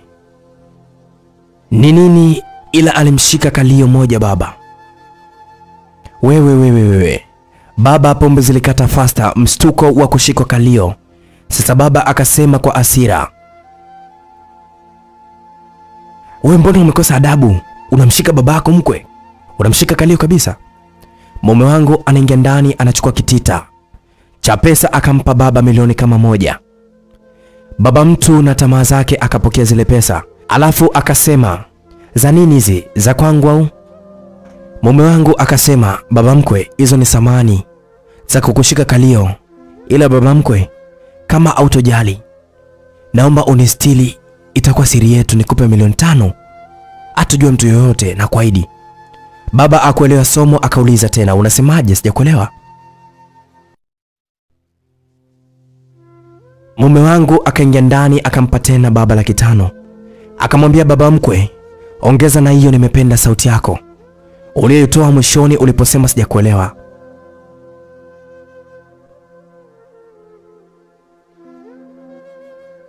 Baba akachukua ile pesa 500 kwa vile ana akili. Baba mkwe akamwambia, sasa naomba nikufungukie baba, naomba unipe. Akamshika makalio baba. Kiukweli aliruka sana juu, lakini pesa akuziachia mkononi. Mume wangu akamuuliza, mbona baba mkwe unaruka kama vile mkono wangu umeshika miba? Baba mkwe akasema, mwanangu, sikia nikwambie, mimi sijawahi mchezo hata siku moja. Nipo tayari umfanye mkwe wangu kwa sababu yeye ni mwanamke. Wewe umesemaje kwani? Umesemaje? Kwa hiyo huku ule kuku na mayai yake? Mume wangu akasema, wala wametoroka ila hawawezi kutoka ndani ya hii fence. Kwa hiyo baba mkwe, ruksa mimi kumla mama mkwe. Baba ndio sababu ya yule mkweo. Yaani umpande kwani una undugu naye? Yule ni mkwe tu, yani mkwe. Mume wangu akasema, nafurahi sana kuwa na baba mkwe kama wewe. Na kutafutia demu wa kizungu, na wewe ubadilishe ladha kidogo, au unasemaje? Baba akacheka sana, akasema, nibadilishe ladha kidogo? Nabadilisha sana tu. Toka nizaliwe na waona kwenye video tu wazungu. Hata kwa kumbatia sijawahi, leo ndo nimpate. Mbona hata picha ukumbusho nitapiga? Nikawatambia wazee wenzangu kwenye kahawa, niwaambie kwamba sipo kizembe, nimetembea mpaka na mzungu. sababu ile mizee mibishi sana. Unaiazima simu yako, nipige nayo picha, tupo kitandani nikaonyesha tu. Watasema mzee upo vizuri kwanza. Ni mwazidi pesa alafu ni mwazidi na starehe wao. Wao watoto wao sio wamezoea na wamekubali tu kuwauzisha machungwa. Asa mimi natembea na wazungu. Nitawatishia vibaya mno. Alafu kwanza ukiangalia wanakula machungwa mabovu. Sasa ndio faida yao. Yaani mizee mingine akili haina kabisa. Yaani akili kwao anakuja mtu kama wewe. Uliyejaliwa neema, umesoma, pesa unayo. Yaani kila kitu umekamilika. Wanamkataa. Eti wanamsikiliza mtoto wao. Mtoto wao kampenda mzibuaji vyoo. Si wametaka wenyewe? Si wametaka wenyewe kunuka kinyesi? Lazima wanuke tu. Sasa mimi nanukia pesa, ama unasemaje? Mume wangu akasema, sawa. Ila la kupiga picha usiwe na hofu. Twende uone kamera kwenye vyumba hivi viwili. Sasa kama unakumbuka nilikwambia kabisa, kuna vyumba viwili vilikuwa vijafunguliwa. Ila nitawaambia vina kazi gani. Sasa endelea kusikiliza na ujue. Mume wangu akafungua vile vyumba vyote. Vilikuwa vina kamera na kitanda pamoja na kochi tu. Baba akaambiwa, umeona? Alifurahi sana kuona kitanda kikubwa sana, akasema sasa lini mzungu nitampata? Mume wangu akasema leo kuna watu wanakuja. Watakuja naye usiku huu. Basi upande wetu sisi mimi na mama tulifika getini. Mlinzi akatuzuia akasema hakuna anayeweza kutoroka kwenye hii nyumba. Nyinyi mmekuja bila maelewano. Mbona mnataka kuondoka, kazi amjamaliza? Mama akastuka sana akauliza kwa nyonge kabisa, kazi gani? Yule mlinzi akasema na kuonea huruma sana, mama, wewe ni mzee, utaweza kweli hayo mambo uliyofuata humo? Mama akasema, mwanangu naomba uniambie, au ngoje nikwambie mimi nimefikaje huku. Mama akasema yote. Mlinzi akasema, niwaambie tu kweli, huyu mwanao kimemponza rangi yake. Wazungu wanapenda sana mwanamke mweusi kama huyu, wamchezeshe video chafu. Huyu jamaa ni wakala wao mkubwa kabisa. Anawachukua wanawake weusi kwao, alafu anawaleta hapa. Sasa wanafika hapa wanapewa pesa nyingi sana, kiasi ambacho pesa zinampa ujasiri wa kufanya kile wanachokitaka wazungu, na wanamwongopea kabisa eti video azitaonekana Afrika. Kumbe wanauza huko mwishoni, wanauza Afrika. Mama akastuka sana. Mimi natamani mlango ungekuwa wazi nikimbie. Mlinzi akamwambia mama, kama umekuja na mumeo, utaona mumeo atapewa pombe na yeye lazima wampelekee moto, na we mwenyewe mama lazima upelekee moto. Mama akasema, nitamshtaki nyumbani kwake. Si napajua washenga wake, si nawajua. Mlinzi akasema, mama, huyu anapanga nyumba nzima. Ana kwake yeye, ni mfanya biashara tu hapa. Na ukiona kaja huku, basi kule dalali kauza nyumba ama kauza kila kitu ndani. Anamrushia pesa mwanao, anauzwa na pesa nyingi kabisa. Kwanza mrefu, pia amejaliwa umbo, na hiyo rangi yake kabisa. Ungelisema mahari ni milioni 5 ungepewa. Sasa mimi siwezi wafungulia geti. Nikifungulia geti, mlichokusudiwa nyinyi nafanya mimi, na wale washenga utawalaumu bure. Akili zao kama mume wako tu. Hii nyumba inaonyesha kabisa yanayoendelea humu ndani. Ngoja niwarudishie nyuma. Ngoja niwarudishie kabisa hii video muone mumeo kashikwa nini na kapewa nini na kaidiwa nini na anasemaje. Ngoja nirudishe kwenye kamera muone. Mlinzi alipoweka ile video, mama alipomwona baba kashikwa kalio, mimi sikuendelea tena kuiangalia ile video, maana niliona kabisa ni uzalilishaji mkubwa kabisa. Mama nilimwona anatoa machozi baada ya kusikia baba anasema mkwe. Mama alisikia kauli zote za baba. Naangalia geti naona linafunguka lenyewe. Moyoni nikaona kama muujiza tu. Na mnongoneza mama tukimbie. Geti linafunguka, mama anaangalia mbele, anakuta jibwa kubwa linaingia na gari. Wakati tunashangaa, mlinzi akatushika mkono, akatuvuta karibu na gari. Wakashuka wazungu wawili, wakatuingiza kwenye gari. Mlinzi akasema, nendeni mkafanye yale mlioambiwa leo. Mtajua aliyechora ramani ya dunia alikaa wapi. Na aliyegundua shule alisoma wapi? Mbona mtapata majibu huko huko. Atoroki mtu hapa. Mama akawa analia sana. Mimi nalia na mwana mzungu mmoja ananiminyaminya makalio yangu. Huku gari linasogea katika ile nyumba. Yaani niliona leo naenda kuzalilishwa mbele ya mama yangu. Nikimwangalia mbwa kwa mbele, kalitoa kabisa. Ananilamba mimi. Mwili wangu ukawa unatetema sana. Nilishuka kwenye gari, tunaingia ndani. Mume wangu kamuwai mama yangu, kamkumbatia mbele ya baba. Alafu mume wangu anamwambia baba, mkumbatie mzungu wako, huyo hapo kaja. Niliumia roho kweli. Ilikuwa inaniuma. Nilipomwona baba yangu kweli anaenda kumkumbatia mwanamke wa kizungu. Mume wangu akaniambia, Asha, unashangaa nini? Mkumbatie mbwa huyu hapa, umoni. Kiukweli niliumia sana. Nilikuwa sina cha kufanya. Roho iliniuma sana na niliumia sana. Yaani wakati naambiwa nimkumbatie mbwa, alafu wale wazungu walioniingiza kwenye gari yao walishika zile kamera za chumbani, huku mume wangu kamkumbatia mama kwa nguvu. Anafosi kumpa mama mate. Yaani amuingizia ulimi kinywani mwa mama yangu.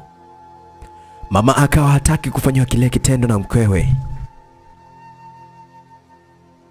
Mzungu mmoja akatoa bunduki akamwonyesha mama yangu na kumwambia, we mama, onyesha ushirikiano, nitakumaliza sasa hivi. Sisi tunaendana na muda, au uko kwenu hapa unajisikia vizuri, si ndio? Hivi haujawahi kusikiaga kwamba wazungu wanaendanaga sana muda? Huko kwenu hujasikia? Usitake kutufanya sisi kama Waswahili. Mpe kile ambacho kinastahili, tuanze kazi. Hasa na nikifikiria kwamba eti wewe uwe mgumu kwenye mate, je, ukifikia kwenye kupuliza filimbi itakwaje? Na hapa lazima upulize filimbi uite wazungu aje. Mama akawa anajiuliza nyimbo ya Zuchu akiwa pamoja na Revani, mpaka awakumba wanasikilizaga. Filimbi ni nini wao wanazijua? Mara mume wangu akachukua mkono wa mama akamshikisha nani, alafu akamwambia, hiyo ndo filimbi, lazima uipulize kama unakula lamba. Mara mume wangu akachukua mkono wa mama yangu akaushikisha nani, alafu akamwambia, hiyo ndo filimbi, lazima uipulize na kama unakula lamba. Mama ndio akajua lile ni fumbo. Maana yake akawa ananiangalia mimi. Wakati huo mimi nimesimama kwa hasira, napiga hesabu mume wangu akitoa hiyo filimbi, niivamia niingate, bora nimuue na mimi waniue. Yani kama ni ushenzi wanifanyie nikiwa nimekufa. Yule mbwa alitoka nje kujisaidia.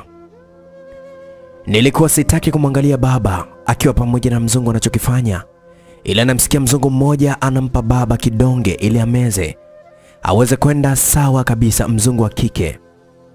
Baba alimeza kidonge cha kumchelewesha kufika kileleni. Mara namsikia mama anasema, yani wewe mume wangu hauna akili. Laiti kama ningelijua nimeolewa na mtu wa aina gani, basi nisingelikubali kuolewa na wewe. Nini ambacho nakifanya hicho? Sasa mimi sitaki kuangalia baba anafanya nini. Namsikia tu baba anasema, wa jamani, wewe mkubwa mbona kama ananikata stimu hivi? Nakula nyama nzuri kabisa afu spendi kelo. Najilia pweza gizani. Anamfupa wala mwiba kabisa. Sio nyinyi Waswahili kazi metaa naona aibu. Au nipe bia mbili nikate aibu. Unaona mzungu sasa? Anavua nguo mwenyewe, ana hata shida. Sio nyinyi kuvua mpaka mvuliwe, tena miswali kibao ya kukatana hata steam. Utasikia, sijui niache, kwani umesikia mimi nimekuja kufuata hicho, uko tupo kitandani. Yani bado tupo kitandani, alafu mtu anaanza kuongea maneno kama yale. Alafu basi kama guesti unaanza kusema sema tu huko, unaletaga wanawake zako, wengine sijui nini, kwa hiyo malaya, maneno mengi. Yani utakuwa na gubu mwanzo mwisho. Unakata stimu tu. Ona toto la kizungu ile linanivulia huku linadeka. Oh yeah, ametuzidi kila kitu. Sisi tumwazidi umbea tu. Ngoja nijilive yangu hapa. Na wewe mpe huyo, mpe uno mwenzio. We Asha, unawaza nini kwani? Mbwa nalo kubwa tu. Asa kama unakunya kimba kama mguu mtoto ushinde kuvumilia kitu kama hicho. Kidole cha mwisho tu cha huyo mbwa. Bwana. Mama alipandwa hasira kabisa kwa maneno ya baba, na alijua kabisa baba anachokimaanisha, yani mimi ni ingilio kinyume na maumbile. Tena akiwa yule mbwa. Mama alimsukuma mume wangu akaenda chini, akawaangukia wazungu. Pamoja na mikamera yao akawa anamfuata baba huko anasema, nipo tayari kungatwa na huyo mbwa, nipo tayari nipigwe risasi, sipo tayari kuona mwanangu anazalilishwa kiasi hicho. Mimi mzazi. Sawa, huyu ni baba yake kichwa wazi tu. Sasa basi, na waonyesha kazi. Mama alimpa baba bichwa moja tu la nguvu. Baba chini, mzungu wa kike akawa anamuita mbwa pamoja na mlinzi wake waje kutoa msaada. Mimi nikachukua chupa ya wine nikairusha kwenye mita ya umeme. Kulipiga shoti, umeme ukaweza kukatika ghafla. Wala alikujaje pale, wote walikimbizana kuokoa nafsi zao. Mama akanishika mkono akaniambia twende mwanangu. Huko mlinzi ameshafungua geti kuliacha wazi. Wa kwanza mbwa akawa ametoka nje akakimbia, nikajua kweli kwenye kifo si kitu cha kubeza, mbwa anakimbia. Mimi na mamangu tulikimbia pamoja mpaka kwenye mtaro mkubwa, tukaingia humo ndani bila hata uoga wala huko juu tena. Hatukutaka kuyajua haya wenzetu, ila basi wameendelea, sijui ama wajaendelea hatujui. Baada dakika kama 3 fire wakaweza kufika mazingira yale. Baba sijui alikimbilia wapi, atajua mwenyewe. Nilitamani afe, maana kanitoka kabisa moyoni, yani kabisa namchukia. Mara kule mtaroni nakutana na kibibi kimoja kinasema, msiogope, mmekuja kwangu japo bila odi, niambieni nini kimwakuta. Mama akasema yote, bibi akasema uko akiwa analia. Nasikitikia sana wanawake wa Kiafrika, hawasamini mili yao. Baadhi wanakuja huku kucheza hizo video za mbwa, wanalipa pesa zenye kufupisha maisha yao. Mimi na mpango wa kutembea bara lote la Afrika, kuelimisha wabaki makwao, wafanye kazi, wasidanganyike kuja huku kufanya hizo mambo. Nikutusamini tutu wao. Unaona mimi nalala umu mtaroni, nyumba yangu yote nimekodisha, nia niwekeze pesa zitakazonisaidia kwenda kuokoa kizazi ambacho kina mawazo ya kuja kutafuta pesa, hasa kwa wasichana wa kizungu. Sisi baadhi yetu ni wazuri, wanatumia ngozi nyeusi kama mtaji wa kujipatia pesa, ndio maana unaona hata magonjwa mengi hapo Afrika. Wewe ona sasa, hata wanavozalisha malazi ya wanawake, asilimia kubwa wanawake wanaumwa matumbo.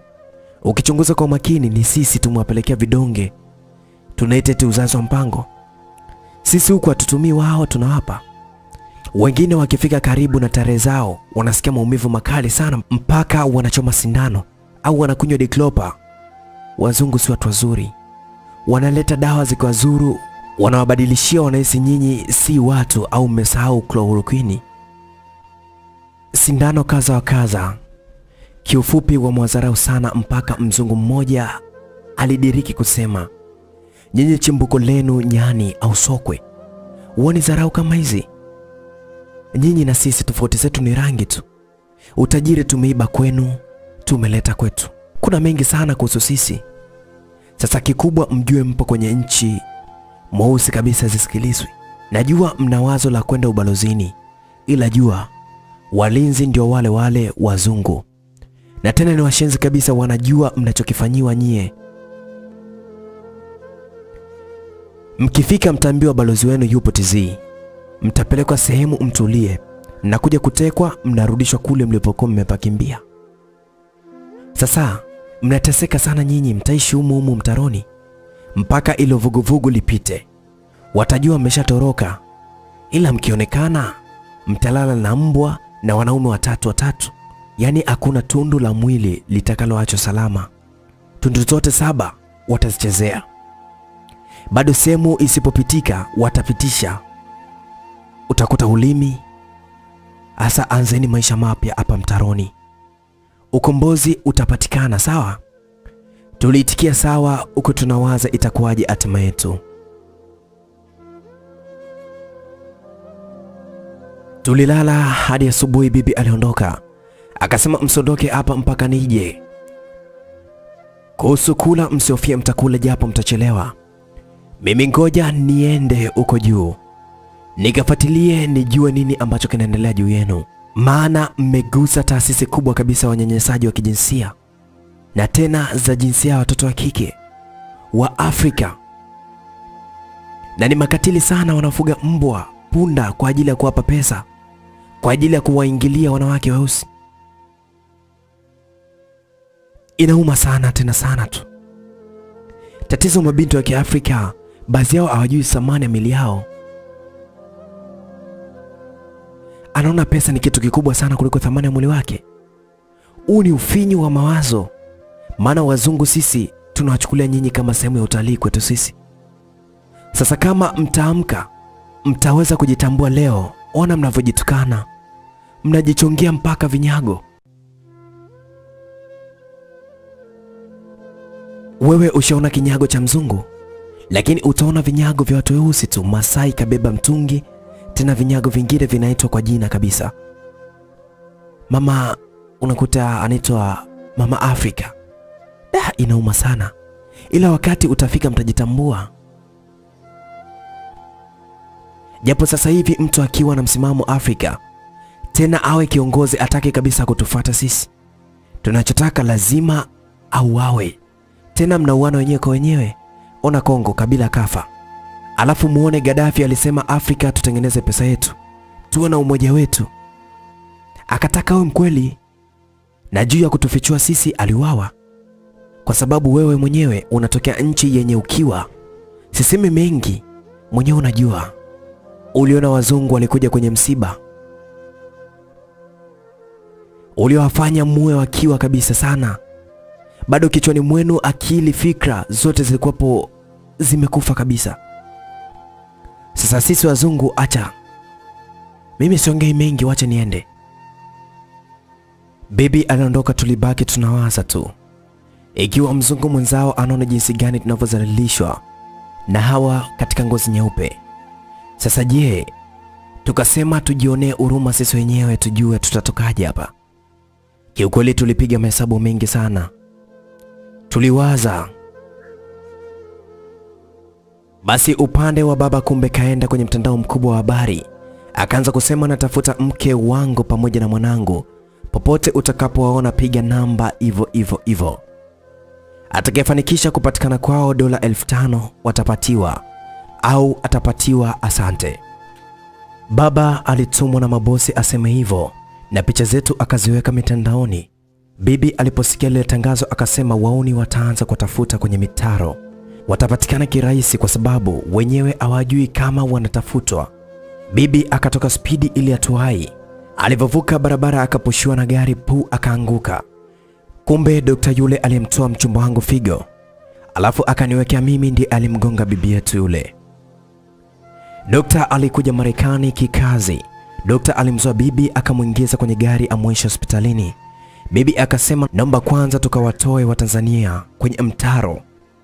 Watatafutwa na kundi la watu wabaya. Watafanyishwa mambo ya ajabu na yenye unyama zaidi. Anza na ili kwanza, alafu hospitali ifate. Dokta akaleta gari mpaka juu. Bibi akatuita. Tukaweza kutoka. Dokta alivyotuona akaita mama Asha. Asha vipi? Mko huku? Mama akasema yote. Dokta akamwambia mama, upo tayari kuishi bila mume? Mama akasema nipo tayari kabisa, hata leo hii nikipewa bunduki na mume wangu. Nimemchukia kutoka moyoni kabisa, simpendi. Bibi akasema usiseme hivyo. Nyinyi wa Tanzania bado hamjafikia huko. Kwa kumuua tena msiombe kabisa hilo pepo likufikie. Japo mnauana ila sio kwa bunduki. Ni kwa uchawi tu na moto. Sasa omba mumeo arudi salama, mkaachane salama, ili ajifunze kupitia wewe na ajue kwamba wewe ni mwanamke, ni mwalimu. Atambue kabisa kwenye hii dunia mwanamke pia ni mwalimu. Sisi ndio tunafundisha jinsia zote. Sisi wenyewe mpaka wao kuongea, na maanisha akiwa mdogo lazima mama amfundishe mwanawe kuongea. Usichoke. Mwalimu mwenzangu, usichoke. Tutawafundisha na kwa jinsi ya kutuheshimu sisi. Ila si kwa kumwaga damu, sio vizuri. Dokta akasema, mimi sifikiri kuwa ila kwa mumewe huyu na mume huyu wa udada. Nasema toka moyoni kabisa, ama zao ama zangu. Mimi sina ugeni popote kwenye hii dunia. Lazima nitawapata na enda kwa nyonga pasipo saini ya rais. Yaani wanataka kumtesa huyu binti, ni mgonjwa, hata mwezi bado. Anaingia kwenye misukosuko. Yaani naumia sana. Kijana aliyekutolea figo anakaa kwangu. Ni kijana mwenye hekima kabisa na anapaswa au mumeo. Hata kwa mahari yoyote ile. Hata tukisema ni bure, anafaa. Tulikuwa huko tunaenda hospitali kumpeleka bibi. Kumbe kuna vijana waliotuona tunapanda gari la dokta. Wakawa wanatutafuta kwa pikipiki. Ile dokta tu kupaki gari, kamchukua bibi faster akampeleka hospitali. Vijana waliingia kwenye gari wakageuza gari na walituonyesha midomo ya bunduki ambayo wakaweza kuondoka kabisa na sisi. Yani wametuteka sisi. Na sijui funguo dokta alisahau kuchomoa, sijui ilikuwaje. Mwishoni tulijikuta tunaingizwa kwenye jumba lina ukuta mrefu. Tulishushwa, tuliona mbwa na punda. Mume wangu akasema amwezi kukimbia ndani ya nchi. Na tena ambayo haina umbea wala aina yoyote umbea. So vizuri. Nchi ndio nchi kubwa sana duniani. Kila kitu kipo hapa, unafikiri kwenu TZ. Nyumba yoyote ile ukisema shida yako, unayemwambia na yeye analia. Anahisi kama anaonewa, yeye anakusaidia. So shida yako huku unasimama nayo tu. Huku hata kama hujui njia utauliza polisi, sio raia. Kila mmoja yuko bize kwa sasa. Sasa sisi bize yetu tutakuwa na nyinyi. Aina kificho tumewaandalia mapenzi mazuri kabisa. Na tena hamjawahi kufanya. Japo mshaingia kwenye mapenzi. Sina mengi. Baba mkwe, embu waambie mapenzi tulioandalia. Roho iliniuma zaidi ya kuona baba yangu yupo kwenye kundi la ajabu. Eti kisa pesa, yani kanisaliti, kasaliti damu yake ambayo ndio mimi. Kasaliti mkewe ambaye ndio mama yangu. Alafu anataka pesa. Najiuliza pesa anayoitaka yeye ni yake nini? Akatumia na nani? Nilimuona ajabu sana baba yangu. Alafu amesimama anajinyoosha. Amevalishwa nguo za vijana tena modo. Alafu kashusha mlege. Na yeye ni mtu mzima. Tena kanyoleshwa na kiduku kafata kama mkumbo. Yaani najiuliza huyu akienda TZ hivi kweli si ataonekana vituko kwenye daladala? Na labda awe katika gari lake. Nilimchukia tu kiufupi 100%. Sijui kama mama yangu atakuwa amemchukia kwa 100% ngapi. Akaanza kusema, mke wangu, mwanangu Asha, huku tulipo mbali sana. Na tena sana kabisa, niwaambie tu siri moja. Kwenye maisha riziki huja kwa njia nyingi tofauti. Utajiri au na mwenyewe, usikate tamaa kwenye maisha yako. Mimi sasa hivi kwenye akaunti yangu inasoma milioni 50. Na gari BMW nimesaini. Nyinyi mfanye mapenzi na wanyama kuanzia sasa. Na mjue hii itakuwa ni siri yetu. Ndio utasikia kwamba neno siri ya familia. Vile ndoa vyenu hazitakufa. Mke utabaki kuwa wangu na mwanangu atabaki kwa mumewe. Huyu hapa. Sasa nyinyi kinaharibika kipi? Ingelikuwa mnafanya kitendo hichi, sijui atujui mngetuofia sisi ama akijui mume wangu. Yaani mnatengeneza vitu labda akijua mume wangu itakuwaje. Yaani kama hivyo. Sasa sisi waume tumeruhusu sehemu ya starehe yetu. Tushie na mnyama. Kama wewe mke wangu, wala hata usiofia huyu punda kapimwa size yangu. Na hivi vile unachotakiwa wewe kufanya, usimwangalie usoni wala usiwaze kabisa kama unamiliki tendo na punda ama unashiriki tendo na punda. Fumba macho, vuta hisia, upo na mimi, mpe ushirikiano faster na maliza. Na mwanangu vile vile hata usiogope. Eti maneno ya uongo, mbwa anazo sijui fundo 7, sijui nini, uongo. Fundo lake ndio lile tu. Yeye apewe fundo 7 silinge buruzika chini. Na wewe fanya hivyo atakafanya mama yako.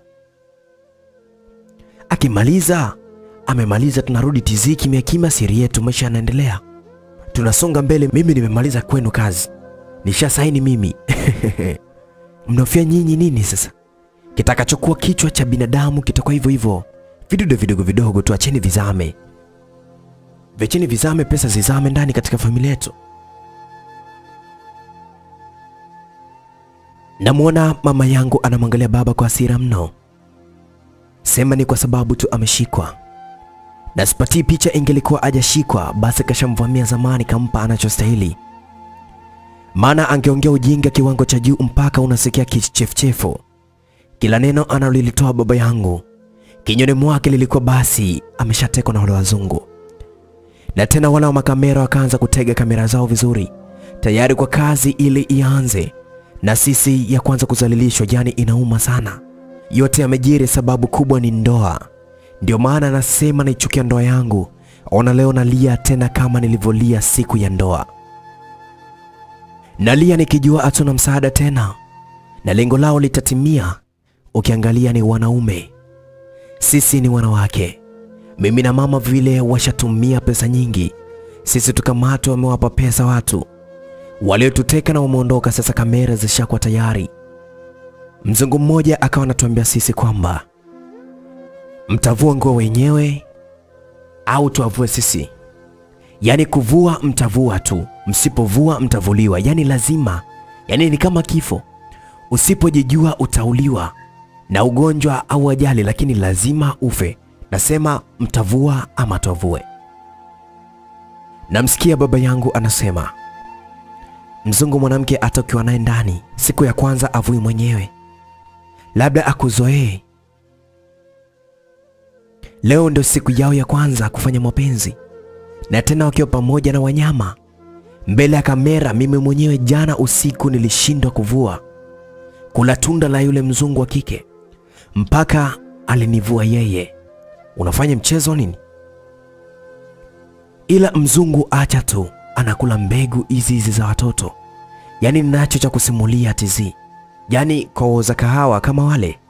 Yani naomba mvua inyeshe, alafu kuwe kuna dimbwi pale, na wamwagia maji ya gari kabisa. Wote pale wanakuja juu, wanaona nashuka mnyamwezi, nimerudi ujana. Na wasogelea, alafu naongelesha kizungu kwanza. Pale pale hakuna aliyesoma, watabaka meduatu. Kwanza kuniona nina mduku, alafu wa maana cheni kama zote.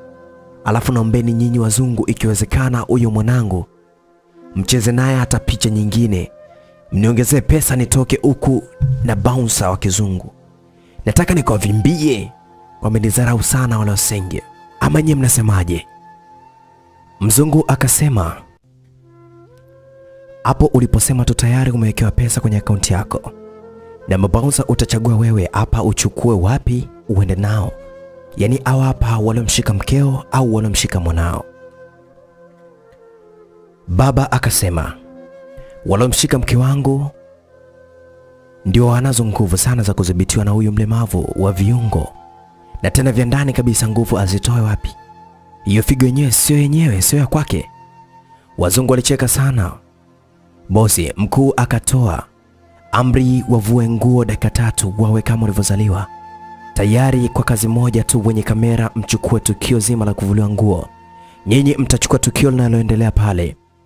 Maana mkichukua tukio hili la kuvuliwa tutapunguza mauzo. Tutaonekana tumetumia nguvu nyingi sana, na sisi tutakuwa tumetumia nguvu ya pesa, sio mwili. Mtu ashaushike mwenyewe, aonyeshe ushirikiano. Na mwanaume mmoja wenu ale dawa kabisa. Yalisali moja, yani binti akitoka mbwa, basi umuingilie wewe lisaa, tumalize mchezo, sawa? Fuateni maelekezo faster. Naona ndio kwanza tunakuja kuvuliwa nguo. Sasa mama pamoja na nguvu zake wamemvamia. Washamvua blouse na mimi nishavuliwa blouse. Ndio wanashika sketi wazitoa, yani naona kabisa leo ndio kifo changu. Yule jamaa kashakula kidonge. Tayari mbwa anajilambalamba. Kuna kameramani mmoja akaenda kumpaka mbwa mafuta kwenye nani yake. Yani nawaza msaada utatoka wapi, nasikia mkono unaoshika sketi. Nilichanganyikiwa, nilijua leo nabakwa na mbwa. Na yule jamaa anachezea mtishida wake. Mimi nikawa namwangalia baba, labda ule usemi unaosema kwamba shetani akizeeka anakuwa malaika, yani inamaanisha kwamba anaweza akabadilisha moyo wake na kuwa msaada kwetu. Lakini wapi, ndio kwanza anakunywa waini. Yani kama atujui sisi, yani kwamba mimi si mwanawe ama mama si mkewe. Niliwaza sana mengi mpaka ikafikia nawaza kwamba mama kaniongopea, huyu si baba yangu. Baba gani huyu? Hurumana hana pamoja na mwanawe, yani anajua kuwa mimi nimewekewa figo mpya na siruhusiwi hicho kitendo, ye achukue pesa eti mimi nifanyiwe na mbwa. Mara namsikia mama anasema, naombeni munifanyie mimi, mwacheni mwanangu, nipo tayari nifanye na mbwa pamoja na punda na huyo jamaa hapo, ila mwanangu mwacheni na waomba.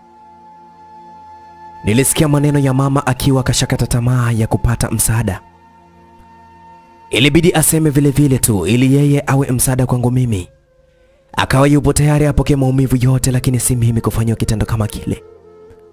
Nilizidi kumpenda mama yangu, yani yupo tayari aumie, lakini mimi mwanawe nipone. Alinikumbusha usemi wa bibi, mama mwenyewe kumjali mwanawe. Utamjua usiku ukimbeba mtoto, utamwona anamuweka mbele ya kifua kabisa ili amlinde na jiwe ama chochote kitakachojiri usiku. Atakuwa tayari kupambana nacho. Nikifikiria sana nikasema mama yangu alikuwa ananiweka mbele kifuani usiku. Na isi mama ananionyesha upendo sehemu ngumu sana. Na angelikuwa mama asingeweza mjali mwanawe, angelia na nafsi yake tu. Nilitamani kumwambia mama yangu kuwa nakupenda sana mama kabla sijafa. Nilijua wazi hawezi kuniacha kwa sababu nilijua wazi hawezi kukubali kuniacha sababu wapo kwa ajili ya biashara na si starehe. Na kweli nikamsikia bosi anasema, anamjibu mama hivi, maneno hayo angesema mwanao tungemsikiliza, maana mwanao kakaa kike tu na tena aswa, yani anavutia mweusi alafu anafiga la kwenda. Mama akashtuka kusikia neno kwenda. Akasema la kwenda wapi? Akili yake iliwaza kwamba wanataka kunikata figa langu.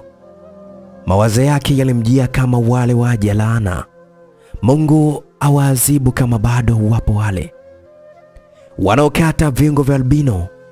Ndio maana mama alistuka sana, akajibiwa ana figa la kwenda kidimbwini, yani mtu awezi kumla ugali tu aache kula na mboga. Si unajua mboga inakuwa ndogo, ugali unakuwa mkubwa.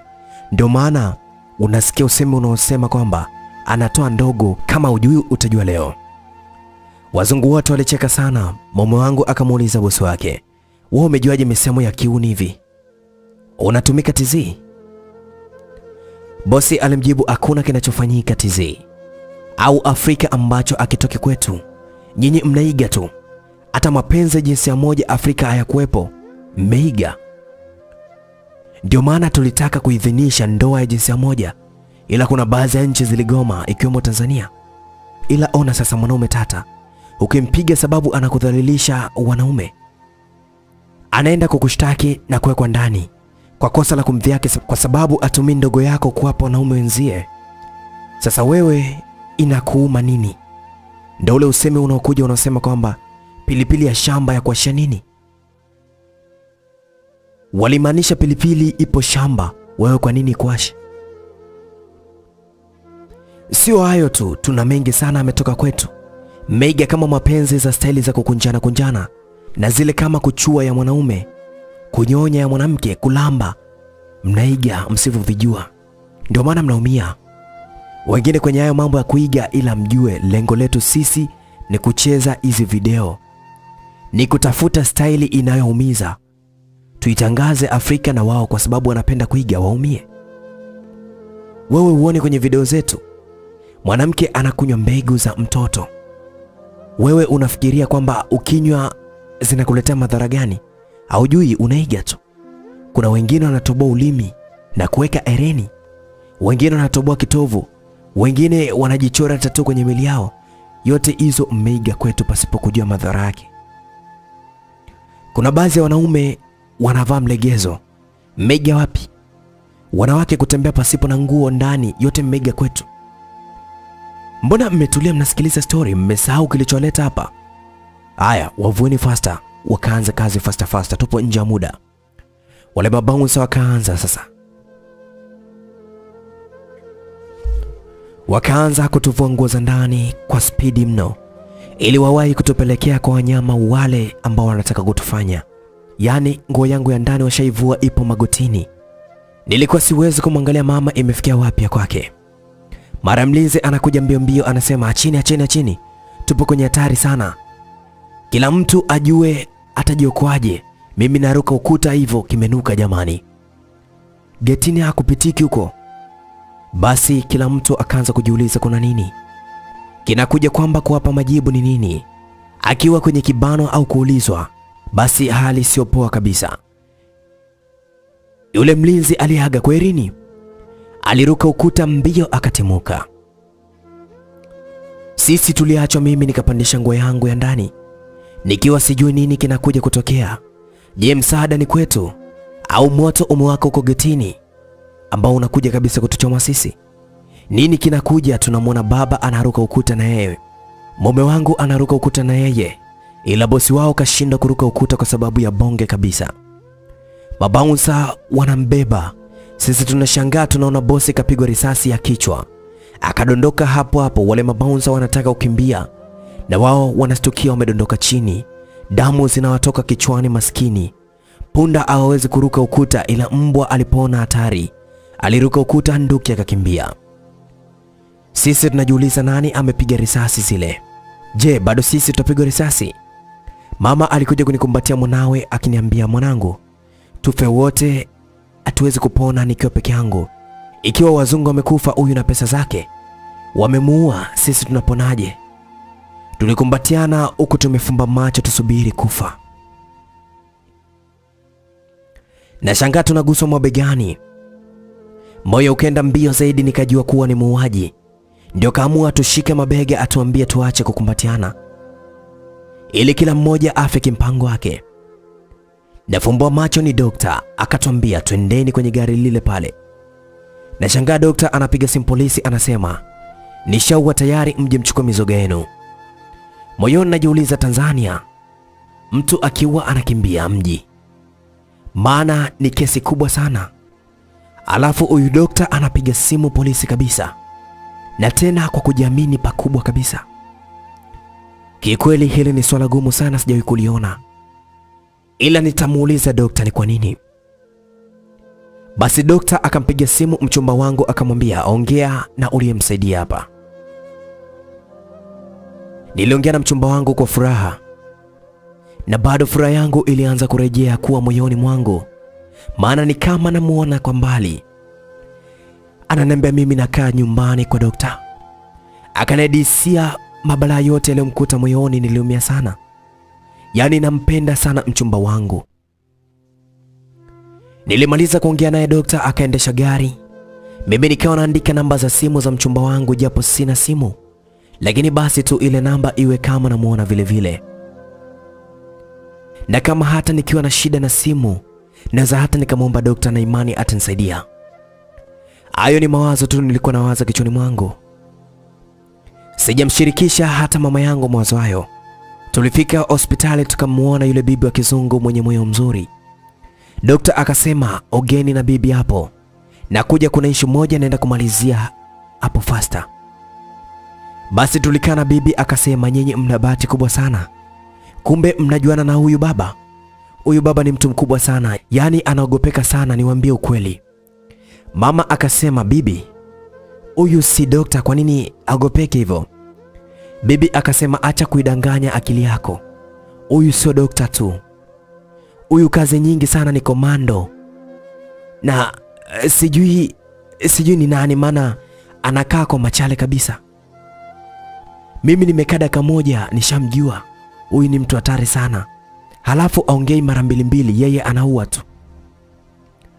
Moyoni nikasema da, naomba amuue baba moyoni. Na tena nikawa nafurahi kabisa. Maana ndio mtu ambaye nilikuwa namchukia sana katika dunia. Yani alikuwa ni namba 1. Angemuua baba yangu basi ningefurahi sana. Mama akamuuliza bibi, kwani huku kuoana kunaruhusiwa?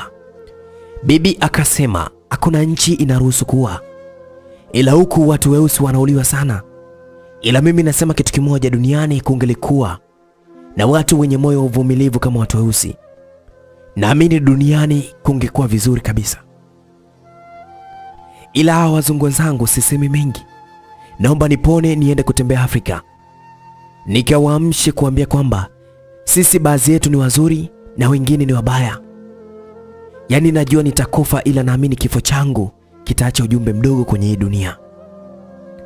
Mara dokta akaja akasema, aya, twendeni hotelini mkalale. Kesho kutwa mtarudi Tanzania na mtaenda kukaa kwangu, sawa? Mama akaweza kusema, sawa. Dokta akasema, mama, mimi nikikutana na mumeo na muua. Na wewe binti, nikikutana na mume wako na muua. Kumbe mumeo ni wakala wa picha za ngono. Kazi yake ni kuja Afrika kudanganya mabinti, twendeni nje kuna kazi. Wakifika huku wanachezesha picha chafu. Sasa basi, nitadili na mtandao wao, ila wazazi aswa wa mumeo akiliana. Na maanisha ana kabisa, hata kidogo. Nitamuua huyu mzazi wako. Sina la kusema. Niseme mimi nitamsamehe? Hapana, siwezi kumsamehe. Mama akasema ikiwezekana muue tu, alafu mtupe baharini. Kaburi lake sitaki hata kuliona. Mimi machoni mwangu sitaji. Nikaona kweli mama kamchukia sana baba, na tena ni kiasi kikubwa sana. Na mimi nikamwambia dokta, sawa, na mimi muue yule mume wangu.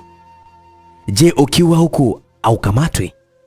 Dokta akasema hilo hatusiliwaze, twendeni mkapumzike. Basi tukafika hotelini, dokta akachukua chumba alafu akatupa pesa. Akasema kesho nitakuja asubuhi. Pesa hii hapa, kama mtaagiza kuku ama chakula chochote kuleni. Dokta akaondoka. Mama akalala usingizi, akasema tutalala kesho. Sasa mimi kilanga changu nikaona simu ya mezani. Nikaandika namba za mchumba wangu nimpigie. Simu aiti. Sasa sijui ndio kavurugwa ama ndio usemi wa Waswahili unosema sikio la kufa alisiki dawa. Nikahisi simu hii haina vocha. Nikachukua ile pesa tulioachiwa.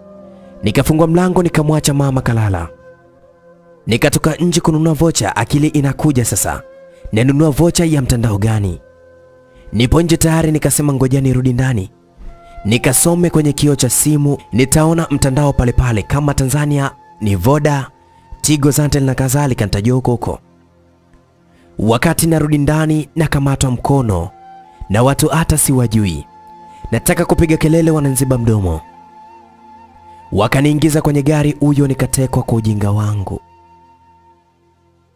Nawaza mama yangu kalala na tena ajui chochote. Dokta na yeye kasema kesho asubuhi. Je, mimi nani atakuwa msaada wangu usiku huu? Nikapelekwa kwenye jumba hilo hilo. Nikakuta mabinti wanafanya mapenzi na wanaume wawili, na tena ni wazungu, wanachukuliwa na kamera. Mimi nikakutana na baba yangu kwa mara yangu tena ya kwanza. Namuona baba yupo na boxer, anaambiwa anilale mimi. Moyoni naumia kabisa, mimi nilale na baba yangu mzazi. Wakati nashangaa wale walioniteka wakanivua nguo, alafu akasema mpe baba yako staili ya chura kaona moto. Moyoni naijua hiyo staili, yani unageuka unampa mwanaume mgongo, alafu unarudi kinyume nyume, na huko yeye ameinama kidogo tu. Wakanigeuza mgongo, alafu nipo kama nilivyozaliwa. Baba yangu mzazi kanishika kiuno changu. Sasa kama akashatoa boxer au vipi? Maana nimempa mgongo. Naambiwa pinda mgongo uanze kurudi kinyume nyume. Neno liloniuma, namsikia baba anasema tanua miguu hiyo, usirudi kinyume nyume huku. Kumbuka umenibana ujue. Yani moyoni nasema baba anasikia raha gani ya kunilala mimi mwanawe? Huku mimi nikiwa nimepandwa hasira. Mzungu mmoja akaninamisha kwa nguvu. Nasikia kuna mpini umegusa mlango wangu wa mtoto kuja duniani. Nasikia mzungu anasema, wewe mzee, weka kwa juu hapo hapo. Sio hapo. Video inatakiwa iuze faster hiyo. Nasikia mpini umegusa sehemu ya haja kubwa. Yani wakati nafikiria leo ndo natolewa marinda yangu na baba yangu mzazi, Yaani baba akapatwa na ushetani gani, nilijiuliza. Wakati anashika vizuri akandamiza kwa ndani video inoge, bosi wao akasema stop. Nyinyi mna akili gani? Binti mweusi huyu atembea na baba yake, mnadhani wateja watasemaje? Watasema huyu baba yake, wanajua. Na watatambua kama tunawadanganya, so business tena hii. Sisi tunataka video iuzwe ivunje rekodi ya mwaka. Huyo binti anatakiwa afanye na mbwa. Tena yule pale mkubwa kakaa pembeni tu pale. Kamfungueni mbwa. Walolinzi wakaenda kufungua mbwa. Kumbe mume wangu alikuwa anachukua pesa na kuniuza mimi. Akaangalia nje akaona gari nyeusi na kuja. Akamstua baba, "Oya, ruka dirishani msala huo." Alimtumia SMS. Baba akutaka kujiuliza mara mbili, akaruka dirishani akapita kwenye bomba. Na sijui ni la nini lile, akashuka mbio. Kumbe dokta alipewa taarifa ya kwamba mimi nimetekwa. Nilitoka nje, kumbe hotelini pale kuna kamera ziliweza kuwa msaada kwangu. Wakati mbwa analetwa, wale walinzi ndio walianza kupigwa risasi za migongoni. Na mbwa na yeye alipigwa risasi, yani dokta aliua wote kasoro wale wanawake ambao walikuwa wanafanywa unyama kwa tamaa zao. Mimi nilivaa nguo haraka, akaniambia, "Wewe, ukiambiwa jambo uelewe. Na maanisha nini na ujione huruma?" Nikamwambia yote ni kwa nini nimetoka ndani. Akaniambia, "Wewe, kweli unashinda kujiongeza? Upo kwenye nchi gani sio Tanzania? Unatoka muda wowote unadhurula tu. Eti kutafuta vocha. Sasa ulitaka kuweka vocha kwenye simu ya mezani na tena ya hotelini. Sawa basi, siwezi kukulaumu sana. Inawezekana kutoroka kwako ilibidi utoroke ili ipatikane njia ya kukomboa au mabinti wengine ambao nao hapa. Niambie, nyinyi mmefikaje hapa Marekani?" Mmoja akasema, "Mimi nimemaliza chuo nikaambiwa kuna kazi Dubai." Na kweli nikaenda Dubai na baadaye ndo nikaja huku. Naambiwa mambo ya kucheza video chafu. Ila wamesema hawatauza Afrika, wanauza Ulaya tu huku. Yani alishindwa kuendelea kuongea, akawa anasema huku kinamuuma sana.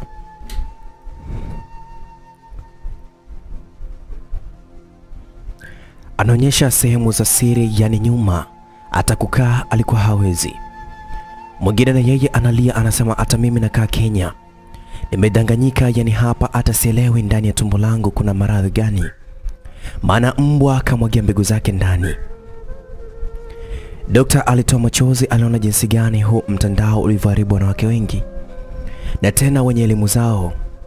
Akawa anapa moyoni kwamba nitaumaliza, yani kila anayehusika nitamuua popote pale alipo. Potelea mbali, hawapasi kusamewa hata kidogo. Dokta alifanya utaratibu wa kuwasiliana na ubalozi zao wale mabinti. Na akaweza kufanikiwa, akaweza kusafirisha. Mimi na mama yangu tuliweza kusafiri kurudi Tanzania.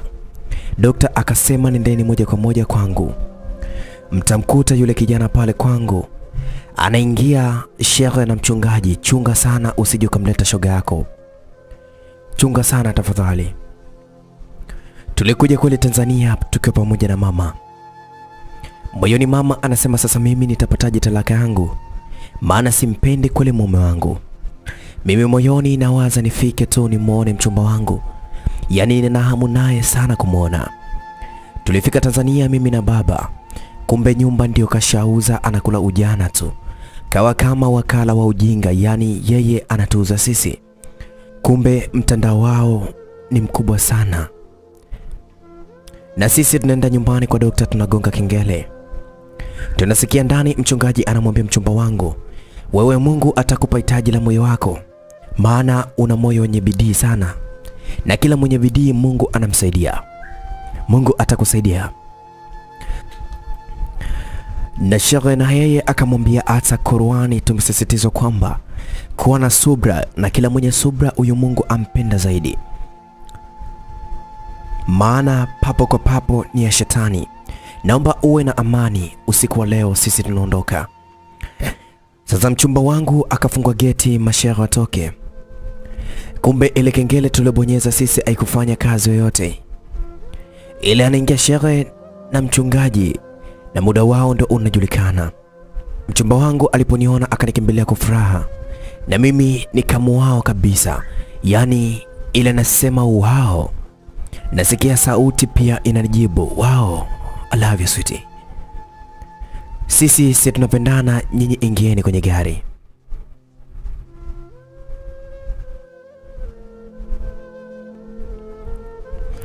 Tuliingizwa kwenye Prado alafu vioo vyeusi vikafungwa. Yaani tulitekwa mbele ya shekhe na mchungaji. Mama akaondoka chini puka zimia. Mule kwenye Prado jamaa wanasema yeni leo ndo mtakoma aswa. Wewe mwanamke sababu yako amekufa madoni. Sasa leo ndo utajua kwa nini kuna marage ya combat. Mmoja akasema, yani baba yako ameruhusu tukuingilie kweli. Mimi nasema baba yupo Tanzania tena. Na maana ameanza kutufuatilia hadi huko.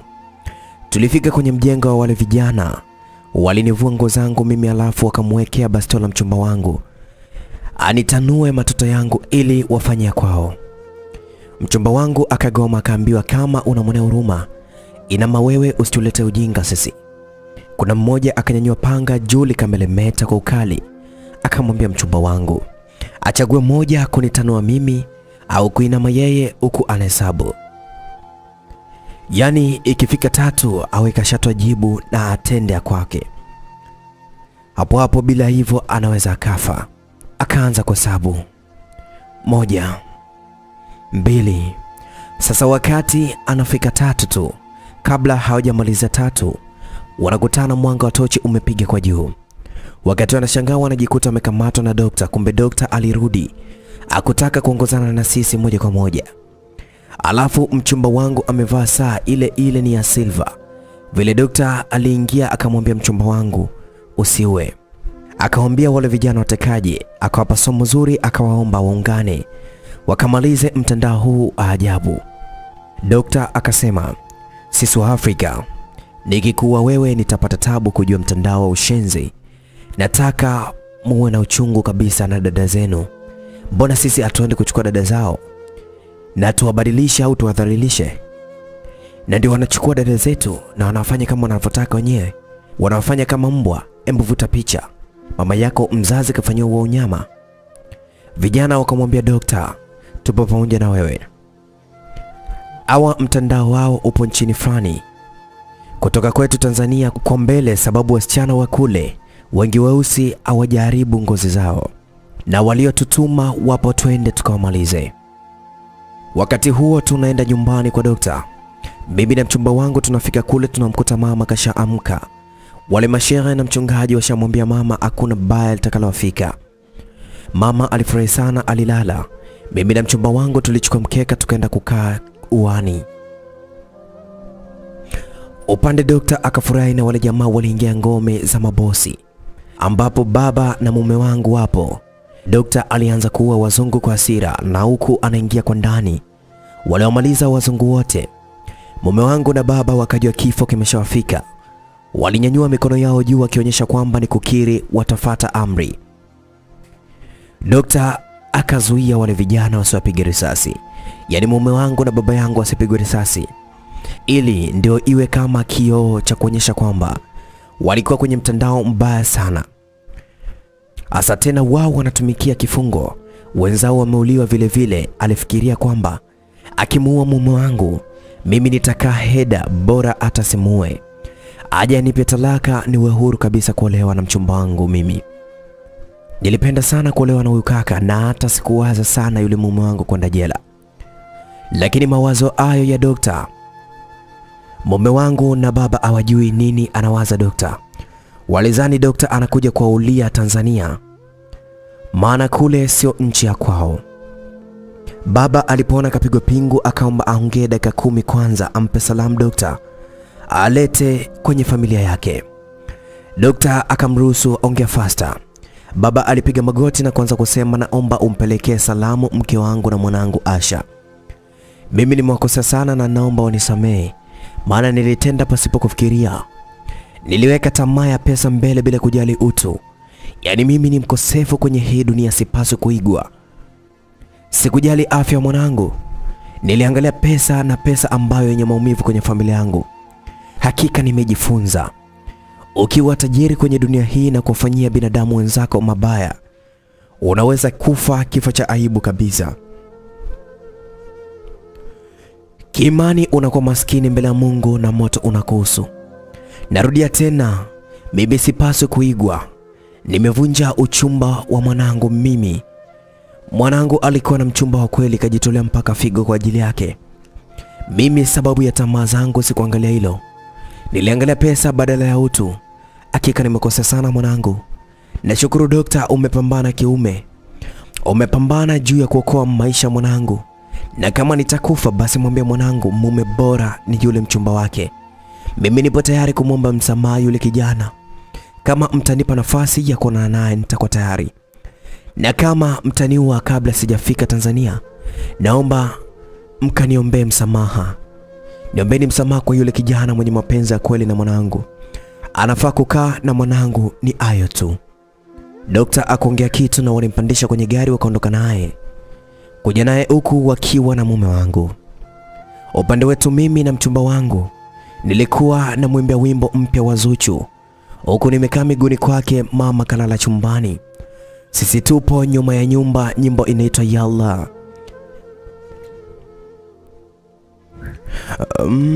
Kani umbua anavonidadavua, vitu fulani vya kusisimua, chachandu anavoichambua, kanipa ninga tengate, mikato nika tekate, igande ina tenate, iteleze kwa mate. Yalla Yalla Yalla Yalla Yalla. Nilimwimbia nyimbo hiyo ya Zuchu kwanza mume wangu. Wengi hawaijui ila ipo, ukiangalia mitandaoni utaiona. Nikasema ngoja nimpe nyimbo nyingine, nikampa ya Mbosso. Nikaanza kwa mbele kidogo. Mwanzo wengi sana mnaijua, nilianza pale. Kila nikikata kwenye line bila shuwain, kwake nimelewa kama wine tilalila. Yes, simizi na migegedu tunagegeduana gegedu. Basi nilishia hapo. Mambo bado nasubiria ushindi waliotabiri mashehe na mchungaji. Yaani kwa sisi tutaweza kuoana. Namwambia mchumba wangu, na mimi niimbie japo kidogo tu uko na deka. Akaniambia mimi napenda bongo flavor za zamani kabisa. Za siku hizi zimejaa tungo tata. Wewe umeniimbia nyimbo mpya Zuchu, sawa. Ni nzuri sana. Ila kile kipande cha mate hiyo ni tungo tata yenyewe hiyo. Au unaweza kweli ukaimba nyimbo mpya ya Nei mbele ya mtoto wako? Hii mpya inaitwa Mkuu Ndugu. Wewe ingia tu mtandaoni isikilize. Sasa mimi nakuambia chorus tu ya Professor J ya zamani, sikia. Uniamini, sema nataka uwe na mimi. Watu wenye vitino naleta majungu, wachane na mimi. Hivi kwa nini hutaki kuniamini? Nyoyo zipo pamoja mpaka siku ya kifo, uanze wewe au mimi. Umesikia mai wimbo wangu? Au na ukakasi kabisa maneno? Sema ndo muziki umebadilika. Ngoja ni kuonjeshe verse kidogo moja. Nakupenda sana ingawa nakuita demo swazini. Penzi lako la kweli ndicho nachothamini. Kipepeo cha hoja, sema unachotaka. Jinsi unavonienzi kwako sina mashaka. Tulipanda milima tukaja kwenye bonde, sasa ni tambarale tufanye wanga wa konde. Kila napopita wamemwagia mbigili, njoni kumbatie tufe tukiwa wawili. Akaniambia inatosha. Yeye sijamalizia nyimbo na mimi animalizie, mara tunasikia kengele getini inalia. Na tena kuna ishara ya mtu getini, yani mchumba wangu. Akaniambia subiri nikafungwe geti. Nikamwambia tutaenda wote, kama kukamatwa basi tukamatwe wote. Mchumba wangu na mimi tukaenda wote kufungua geti. Ile tunafungua tunamwona baba na mume wangu wapo kwenye pingu na dokta na yule bibi wa Marekani na wale jamaa waliokuja kwa nia kutua sisi. Wakabadilisha mawazo. Baada ya dua na maombi wakawa ni watu safi. Baba aliponiona nimeshikamana mkono na mchumba wangu, akapiga magoti mwenyewe. Akaanza kusema, nyinyi kweli mnapendana na sio kudanganyana. Akia Mungu naomba mniache niongee juu ya mwanangu. Mwanangu mimi ni baba yako. Na tena ni mkosefu, tena sifai hata kidogo. Na kama nimekuingiza kwenye ndoa iliyokuletea matatizo na iliyokuletea machozi, ulilia siku ya ndoa yako, ukalia kwenye maisha ya ndoa, naamini hapo unachukia kuolewa. Lakini kuchukia kwako si kwa kuwa wewe umekosa. Wewe ulikuwa sahihi sana mwanangu, ila mimi na tamaa zangu zisizo na macho wala miguu ndizo zilizoleta kilio kwako wewe. Mungu amenihukumu mimi, nimeuza nyumba, pesa zimeliwa, sina pa kukaa. Sasa yani mimi nimekuwa kama bamia, nimeharibika ukubwani. Kilichoweza kuniponza ujanani sikuweza kupata pesa, nimekutana nazo uzeeni zikanizuzua. Kumbe pesa maua uchanua na kunyahuka mwanangu, yamenikuta kwangu. Maua acha nilie kwanza, alafu nimuombe samani mama yako. Basi mama yangu alitoka nje, akawa anamshangaa baba, akapiga magoti. Na huko akiwa ananiomba msamaha, sasa ikafika zamu ya baba, akaanza, nisamee mke wangu, mimi ni mkosefu, sina budi niseme unisamee tu mke wangu. Nikianza kusema makosa niliweza kukufanyia, najiona ni mjinga namba 1 duniani, na kuomba unisamee kabisa mke wangu. Baba akanyanyuka akaingia ndani. Mara mchungaji akaja na shehe akaja, wakasalimia. Shehe akaweza kusema, naomba kama dakika 2 niwaambie maana ya msemo wa mtego wa panya, maana wengi usema tu. Huo mtego wa panya maana yake ananasa aliyomo na asiomo. Kwa nini imekuwa hivyo? Ndio tafsiri nzima ya maisha yenu. Inataka akili 3 kugundua hichi ambacho nachoweza kukisema. Nawapa hadithi kama mtego wa panya. Inaanza hivi. Alikuwa binadamu, ng'ombe, mbuzi na jogoo. Sio jogoo poli, ila ni jogoo kuku. Sasa binadamu akapata mahindi kwenye shamba lake. Panya na yeye kwa sababu shamba hana, akawa anaenda kula mahindi kwa yule binadamu. Binadamu sisi kama mnavyotujua atupendage sana panya. Akaenda kununua mtego akaweka. Panya akaona mtego umewekwa kwa ajili yake. Akamfuata jogoo akamwambia jogoo, unaona binadamu kaniwekea mimi mtego ili nife. Kwa hiyo jogoo, wewe ukipita kwa nguvu pale unaufyatua ule mtego utoke, sababu ule utakuja kuniumiza mwenzako. Jogoo akasema, ule ni mtego wa panya, mimi aunihusu. Panya alienda kwa wote, ng'ombe, mbuzi. Majibu yao yalifanana vile vile, na panya na yeye akasema kauli yake inasema, mtego wa panya ananasa aliyomo na asiomo. Basi binadamu sisi tumeumbiwa kusahau.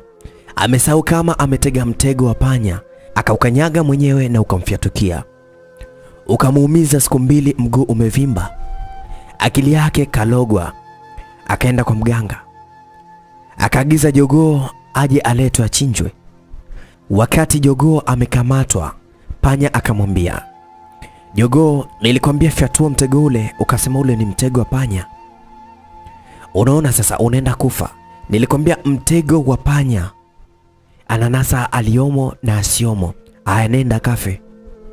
Jogoo akachinjwa, binadamu akafa kwa uzembe, na bado hawakai na tetanus. Yeye anawaza imani tu za kishirikina. Sasa siku ya msiba, mchele upo, mboga hamna. Wakaenda kumkamata mbuzi.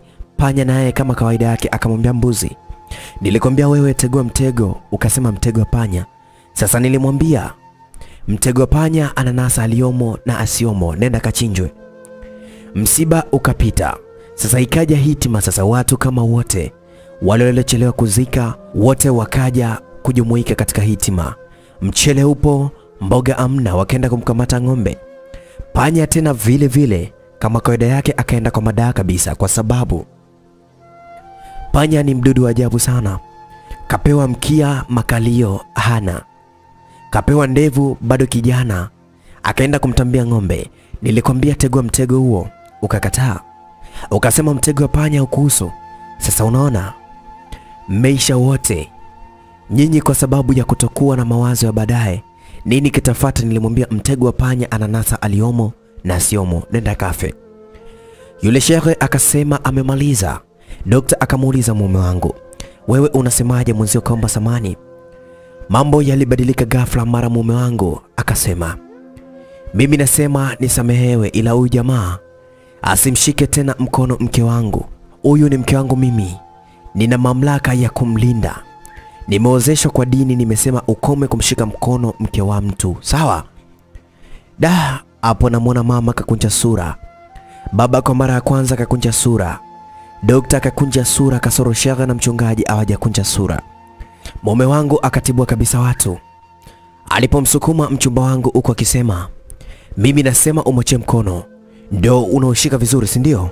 Unaniletea dharau mbele mke wangu. Jamani, kitakachoendelea hapa mimi hata sijui. Dokta akataka amvamie mume wangu amshushie kipigo cha mbwa mwizi. Lakini mchungaji akasema hapana, usiruhusu hasira ikutawale kwenye kichwa chako. Hakika hasira inasababishwa na shetani. Hebu mshinde shetani, Mungu mweke mbele. Dokta akatulia akasikiliza maneno ya mchungaji. Mchungaji akamwambia mume wangu, wewe ni kijana, hebu fikiria kwanza hasira ulizokuwa nazo juu ya huyu kijana aliyemshika mkono mkeo. Fikiria kwa makini, ndani ya mwili wa mkeo kuna figo, na tena hiyo figo ni ya huyu kijana. Wakati unafikiria hilo, fikiria tena matendo mabaya uliompangia na tena uliomfanyia mkeo. Je, vaa kiatu usika. Sikutukani, ila nakupa mfano ulio bora kabisa. Fanya hivi, vaa usika huyu binti uwe wewe, alafu huyu binti awe wewe, alafu yaangalie matendo na mabaya aliyoyataka kukufanyia huyu binti. Yani wewe ufikirie kama kwa kina kabisa, kwa kiundani zaidi, alafu unipe jibu. Sijui utakuwa umeelewa. Vaa kiatu cha huyu binti, na maanisha uliyoyataka kumfanyia huyu binti. Vuta picha ungelikuwa unafanywa wewe, leo hii ungesema neno gani? Mume wangu akaanza kulia huko anapiga magoti. Shehe akamwambia dokta, unaona nguvu ya Mungu, kuna wakati unaacha Mungu atende. Wewe ulizani nguvu ndizo zinaweza kumliza huyu mtu. Ona maneno tu yamempigisha magoti analia. Inanikumbusha kisa kimoja cha Mtume Muhammad. Alikuwa anazoa kinyesi kila siku nyumbani kwake, na tena mlangoni mwezi mzima. Akitoka kwenda kuswali anakuta kinyesi mlangoni. Mtume anazoa, anasafisha pale, anaenda zake msikitini. Sasa siku kama 2 akuona kinyesi pale mlangoni. Akaenda kumwangalia yule ambaye alikuwa anajisaidia pale mlangoni, ambapo ndo nyumbani kwake. Kumbe mtume aliyekuwa anafanya ule mchezo kwa mauzi anamjua, ila tu alikuwa anamnyamazia kimya, kitu ambacho wewe na mimi tusingeweza. Mtu akiweka mfuko wa taka tu ukubali, je kinyesi si ndo balaa zito? Basi mtume akafika kwa yule bwana akamsalimia, akamuuliza, vipi bwana, unaendeleaje kwa hali yako? Yule bwana akasema, toka jana sijatoka humu ndani, homa imenikamata kweli kweli. Mtume akasema, kweli umekamatika ndugu yangu, pole sana. Mimi nilikuwa nashangaa, vipi mbona mzigo sioni? Jana nikajua inawezekana tu umechoka, maana mwezi mzima umefululiza, ila leo tu nilivyoona tena sijaona, nikaona hata iwezekani kutakuwa na tatizo. Si kawaida yako, maana ameamua kabisa kugeuza mlango wangu choo. Sio kawaida yake kabisa. Sasa kumbe kweli unaumwa. Sasa nikuombee Mungu akupe afya njema. Yule jamaa alianza kulia, hakupigwa na mtu. Yaani ndio kama huyu wa leo anavulia leo. Hapa hajapigwa na mtu, bali kapigwa na maneno tu. Na ameweza kumchoma kwenye moyo wake, akifikiria huyu bwana kumbe ndo alikuwa anajua mimi ndio nafanya vituko kama hivi pale. Lakini hakuwahi kuniuliza tena. Leo ananiombea dua nipone. Alilia kweli kweli. Mchungaji naye akasema, hata Yesu wakati anasulubiwa akasema, Mungu waangamize hawa walionisulubu mimi, bali alisema uwasamee awajue litendalo. Inaonyesha kwamba binadamu hawawezi akafanya kitu lakini ajui atendalo. Ndio huyu sasa kafanya mambo mengi sana makubwa juu ya huyu binti. Sasa inawezekana akawa ajui atendalo. Muda wake umefika wa kufanya toba kijana huyu. Mungu wetu anamsamehe kwa atakayemuomba msamaha. Fikiria kama umegundua umemkosa binti au umemkosea Mungu, tubu.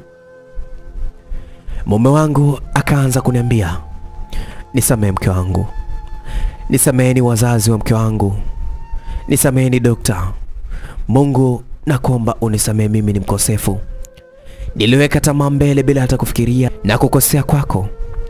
Pia nakosea kwa binadamu. Pia leo hii naona aibu nikimwangalia bibi huyu wa kizungu. Anaumia moyoni kuona sisi ni watu weusi alafu tunafanyana unyama kama huu.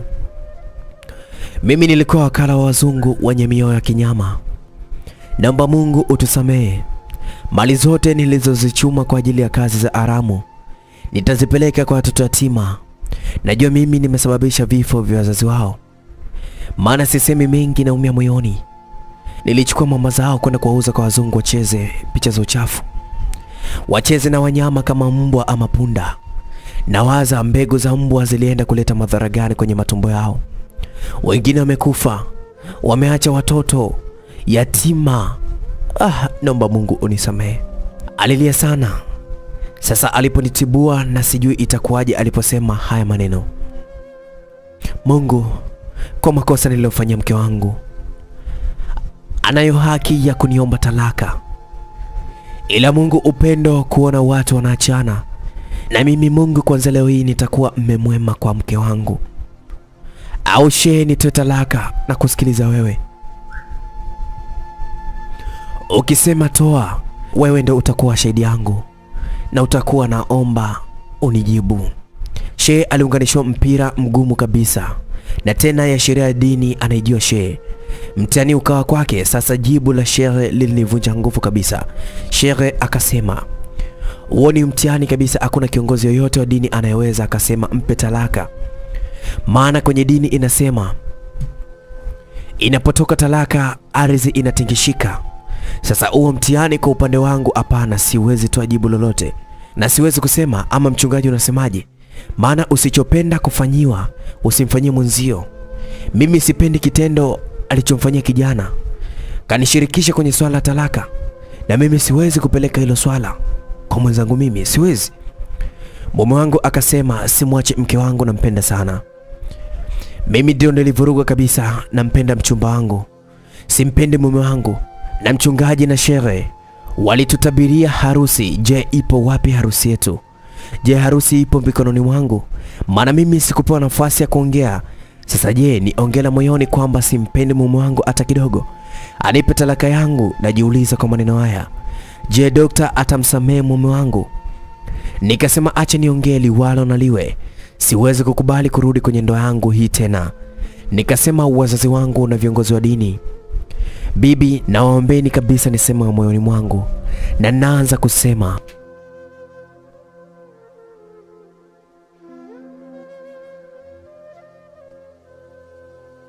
samani kama nitatumia lugha hii, na kama nitakuwa nakosea, nasema hivi.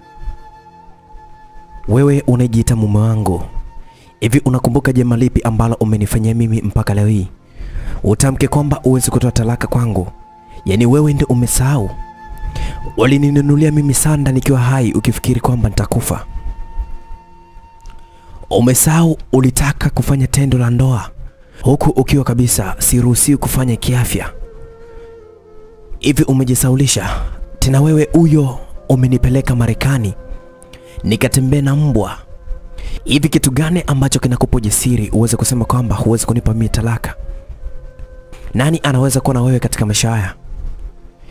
Wewe unafikia hatua kumuumiza mama yangu afanywe na punda. Hivi mimi ninakupenda kiasi gani? Kwa wema gani wewe? Wema upi ambao ulinifanyia? Japo ambao ni mdogo kabisa, nataka usema wema gani ambao umeufanya kwangu? Eti leo niweze sahau haya mabaya ulionitendea mimi? Na nitakuwa ni mwanamke gani kwenye jamii hii? Yani wewe umeniletea kilio katika maisha yangu. Kilio hicho mimi na mama yangu umeleta kilio kwenye maisha ya mchumba wangu. Wewe sikuwahi kukupenda hata kidogo. Sikuwahi kukuthamini katika maisha yangu hata kidogo. sina tone la upendo kwako. Ulitumia nguvu ya pesa kumdanganya baba yangu, na baba akuangalia utu wa mchumba wangu.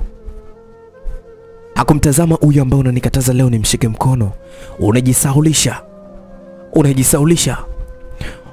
Huyu ni figo yake ndani ya mwili wangu. Amebakiwa na figo moja tu. Moja kanipa mimi. Yaani wewe umekuja kuharibu maisha yangu. Nachokisema mimi toka moyoni mwangu, nimekusamea, ila na kuomba talaka yangu niwe na amani kwenye maisha yangu. Nimemaliza, sina cha kuzungumza. Baba akawa analia. Anasema, mwanangu, maneno yako yameniuma sana moyoni. Nazidi kujiona mjinga tu. Niliamini ninachokiwaza, ila sikuwaza ninachokiamini. Mchungaji akasema, rudia tena huo usemi kama una mafundisho ndani yake.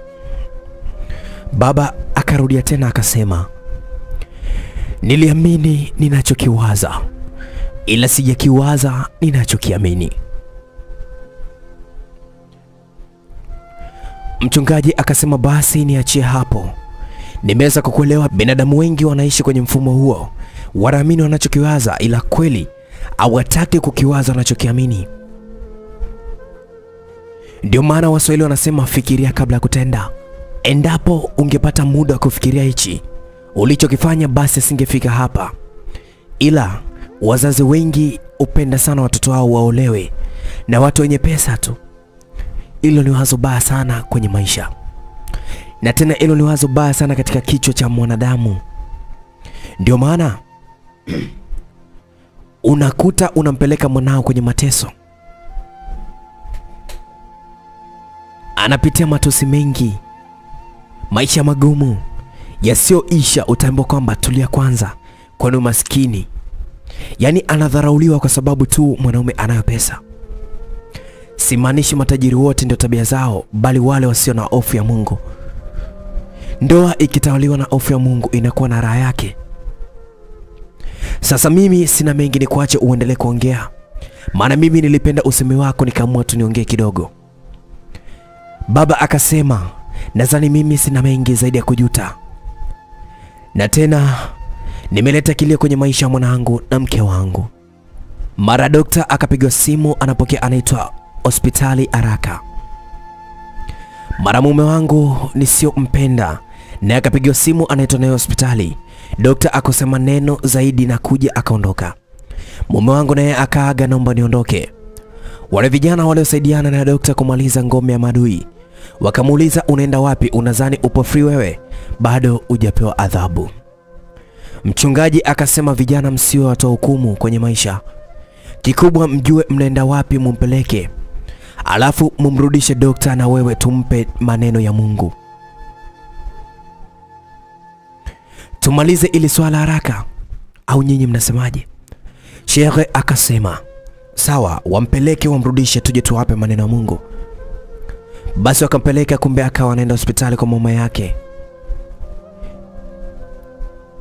Figo kumbe naye zimefeli. Mume wangu akakutana na dokta tena hospitali. Dokta akamwambia, huyu ni mama yako mzazi? Mume wangu akajibu ndio. Dokta akamwambia, sasa kama kweli unampenda mama yako, inatakiwa utoe figo moja. Mume wangu akasema, sitokufa. Dokta akamwambia, kutoa figo kuna asilimia ndogo sana za wewe kuwa hai. Usifikirie yule jamaa alipotoa figo alikuwa anajua atapona. Alijitoa kwa mwanamke anayempenda, ambaye wewe ulikuwa unajitia eti kumuita mkeo.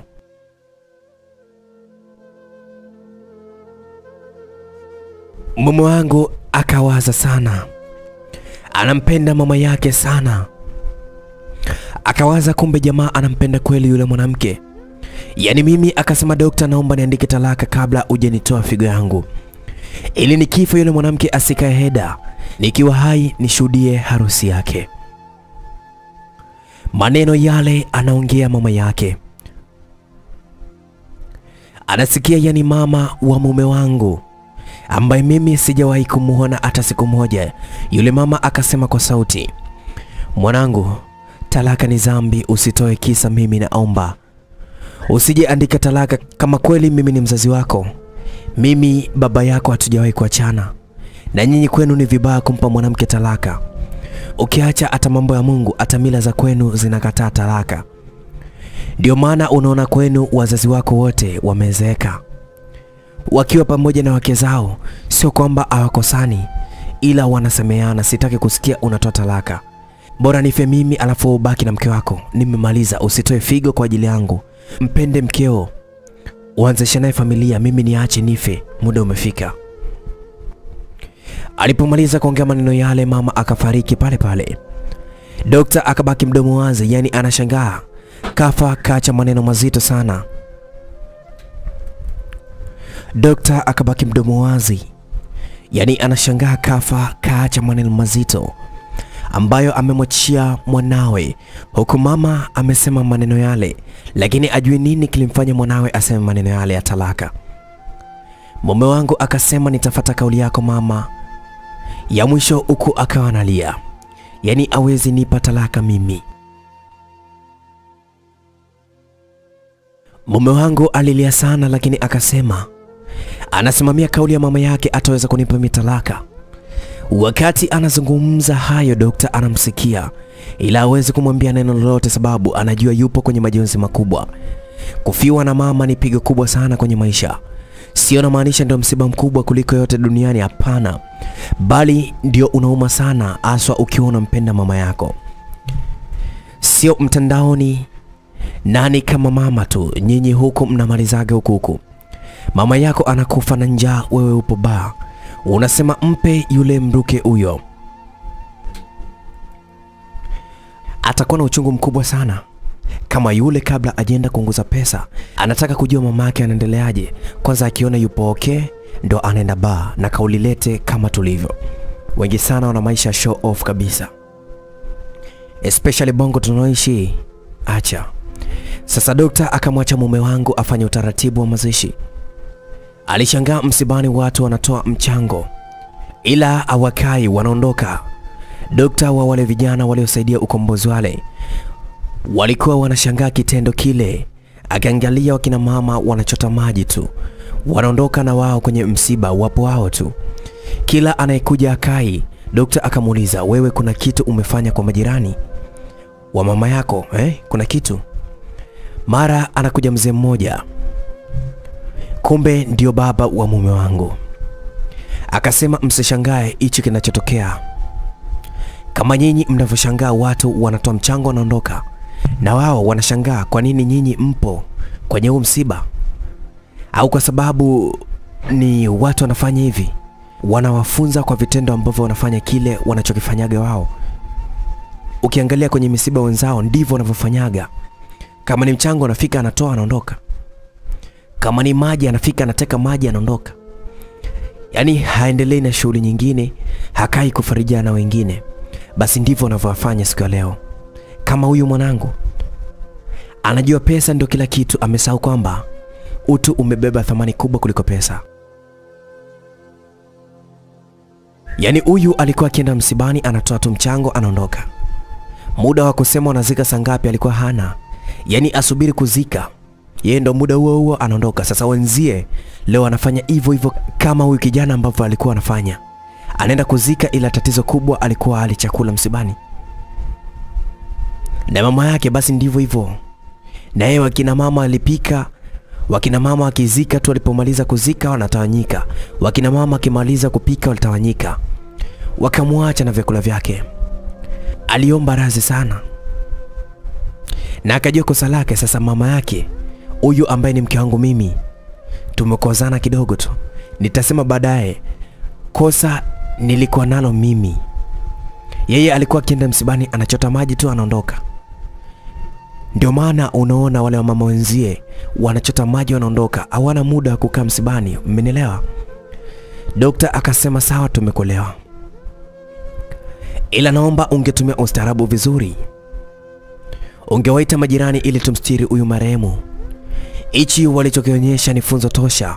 Wanachokifikiri kwamba mwanadamu umekamilika. Wanasahau lazima maisha tutegemeane, hakuna mkamilifu. Hata uwe fundi wa kushona vidonda hospitali, lakini nguo yako ikichanika utapeleka kwa fundi cherehani. Wewe uwe unao walinzi, na wafanya kazi kila kitu unafanyiwa, ila ukija hospitali tukikuagiza kalete kinyesi chako tukakipime uweze kukataa, na uweze kumtuma mtu wala kukulinda. Wakati unatoa kinyesi na utabeba mwenyewe utakileta hapo hapo, ndio utajua kwamba hakuna mkamilifu kwa binadamu, lazima tutegemeane. Mimi naomba mzee ungefanya hivyo. Mzee akasema angekuwa huyu mtoto yupo kwenye kazi zake zile za mwanzo asizozipenda yeye mzee, mimi au msiba, mimi nipo peke yangu, basi ningomba mimi ndio nizunguke kote. Lakini huyu yupo apite nyumba 15 upande huu, upande 15 huu, akaombe msamaha mwenyewe, waje tukamstili mama yake. Hiyo ndo dawa ya kutibu kiburi pamoja na pesa zake. Akapiga magoti kwa sio na pesa. Yeye anavyofikiria unaweza usio na pesa ukawa na hekima. Sasa tunatumia hekima moja na kauli moja.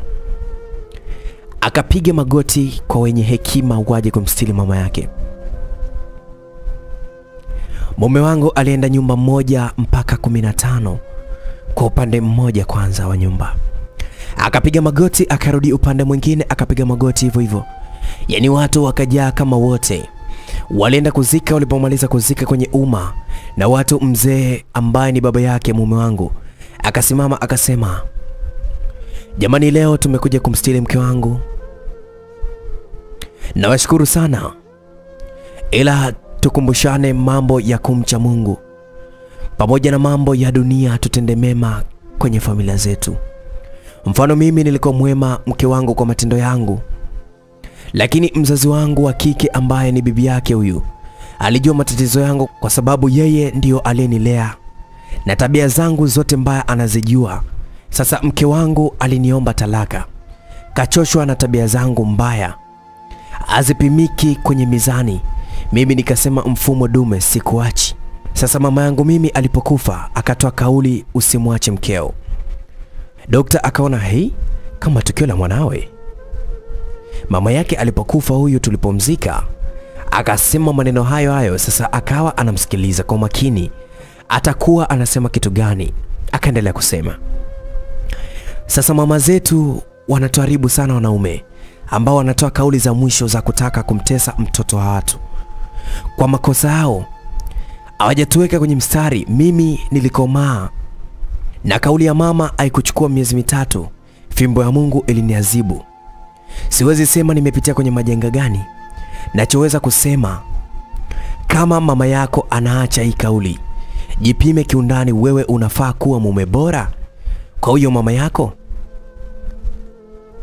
Jiulize anavyosema usimwache, jipime una kizuri kipi umemfanyia. Kama hauna, naomba umwache aishi kwa amani mtoto wa watu.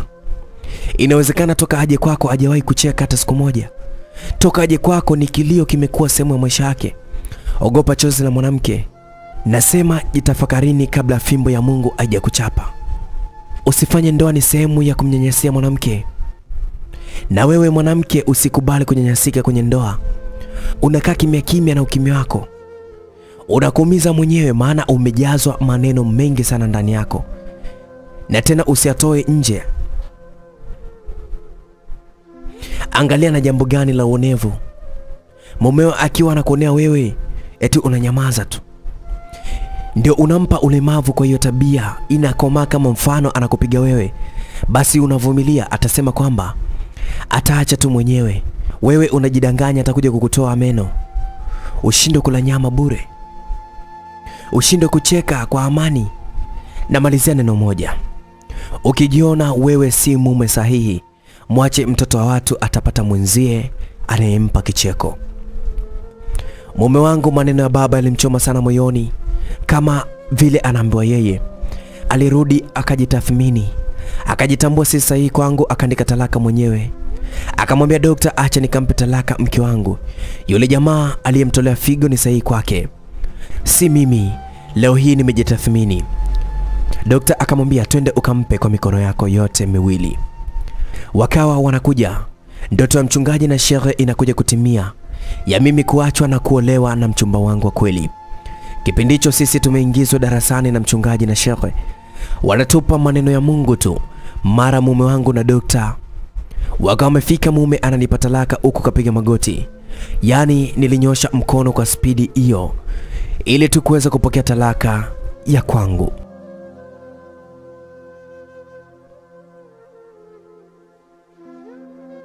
Basi kwa haraka nilipokea talaka ile haraka ili asije akabadilika. Nilipopeleka mkono kuchukua talaka, akaidondosha talaka chini. Wakati nataka niokote ile talaka, akukamata mkono wangu. Nilistuka sana kwa jinsi alivyokamata mkono wangu, kwa sababu sikuwa nampenda wala kumwamini. Bado kidogo nipaze sauti niachie mkono wangu, ila kabla sijatoa ile kauli, namuona anatoa machozi, ananiomba radhi kwa kusema, mimi si mwanaume sahihi kwako. Na kuomba msamaha kama nilivunja mahusiano yenu na jamaa huyu, na nilijua pesa ndo kila kitu. Sasa nilifanya kufuru ya kuudhi pale nilipokununulia sanda kwa kukuletea hospitali. Nilijua utakufa tu, sababu hakuna atakayeweza kukutolea figo. Na nikajua wazazi wako hawatakuwa na uwezo wote kukusaidia, ila nilikuwa najidanganya. Kumbe kuna mtu anakupenda kwa dhati, mwenye upendo wa kweli, akakutolea figo. Naomba anikuombe msamaha, na ninaomba nimuombe msamaha na yeye, kwa sababu nilimpiga na chupa ya maji siku anayotoka hospitali nikiwa kwenye gari, na wewe kitendo hicho kilikuuma sana moyoni. Wewe na mama yako, naomba mnisamehe sana, ila baba yako alishaingia kwenye kundi la kuona pesa ni mali, na tena ni mali nyingi sana kuliko utu. Alikuumiza, alikuhukumu. Nisamehe kijana, wewe ni mwanaume unempenda kweli. Nisamehe mke wangu kwa kupitia mitihani nje ya nchi, pale niliposaini mikataba ya wewe ufanyiwe kitendo cha udhalilishaji mbele ya mama yako, huku baba yako akasaini na yeye, kwa sababu alishabadilika na roho yake ilikuwa kwenye ile mitihani. Na tena yote, na hakuna hata moja lilifanikiwa. Mwishoni mmeibuka washindi, na ushindi wenye kukomboa mpaka kizazi chingine. Namshukuru bibi huyu wa kizungu, aliwapokea shimoni na akawastiri. Hapa inaonyesha wazungu sio wote wabaya. Namshukuru dokta sana sana sana sana kwa kuweza kuchukua kitendo nilichokuwa nafanya mimi. Natubu kwa Mungu aliyejua kuwa mimi ni mkosefu, na hapa nitakuwa mtu mwema, nitasimamia yanayompendeza Mungu. Nimekushika mkono huu, hii ni ishara ya kukuaga. Sitoushika tena mkono wako. Natumaini unaenda kuwa mke wa mume unayempenda. Sikupi talaka kwa shingo upande, hapana, na kupata talaka kiroho safi ya kujitambua kabisa mimi si mume bora tena kwako, au kunipenda hata kidogo. Naomba muwe na maisha marefu ya kumpendeza Mungu. Na tena kwenye maisha yenu, mimi nawaombea dua kwenye ndoa yenu mwishi kwa amani. Na kwenye ndoa yenu nitasimamia shughuli yote kwa gharama zangu zozote. Kama natoa pole kwa jamaa huyu, nimemuumiza sana, nimemuumiza moyo wake kwa kipindi kirefu sana, na kuomba sana unisamehe. Ila kama nilivyoweza kusema, nitasimamia sherehe yenu yote. Sasa nakupa talaka yako, wewe si mke wangu tena. Nilipokea talaka moyoni, nilijawa na furaha sana. Mchungaji akasema Yeremia 20 mstari wa 7 unasema, E Bwana, umenihadaa nami nimehadaika. Wewe una nguvu kuliko mimi, ukashinda. Nimekuwa kitu cha kuchekesha, mchana kutwa kila mtu unidhihaki. Akasema huyo dunia ilimwadaa, leo tafsiri nyepesi, dunia ilimdanganya. Akadanganyika kwa nguvu za Mungu, akashindwa kwa yale mabaya aliyokuwa anayafanya juu ya kudanganywa na dunia. Sasa anajiona kwamba alikuwa kama ni kitu cha kuchekesha, kila mmoja anamdharau. Sasa nataka niseme katika Yeremia 19 mstari wa 18 unasema, hapo ndipo waliposema njooni na tufanye mashauri juu ya Yeremia, maana sheria haitampotea kuhani, wala shauri alitampotea mwenye hekima, wala neno halitampotea nabii. Njooni na tukampige kwa ndimi zetu, wala tusiangalie maneno yake yoyote. Hapa nataka nikupige wewe kwa maneno ya Mungu. Nasema sababu umekiri makosa. Simama usemi wako, isije ikawa baadaye umekaa kwenye vikundi visivyomjua Mungu, wakakujaza ujinga, ukaanza kusumbua tena au wapenda nao kwenye ndoa yao. Hayo ndio maneno yangu na ndio fimbo ya mwisho nayo kuchapa nayo. Kwa wewe uwe na amani ya moyo. Mungu siku zote anamsamehe yoyote, bali uwe unaomba msamaha wa kweli na wa dhati kabisa. Asante.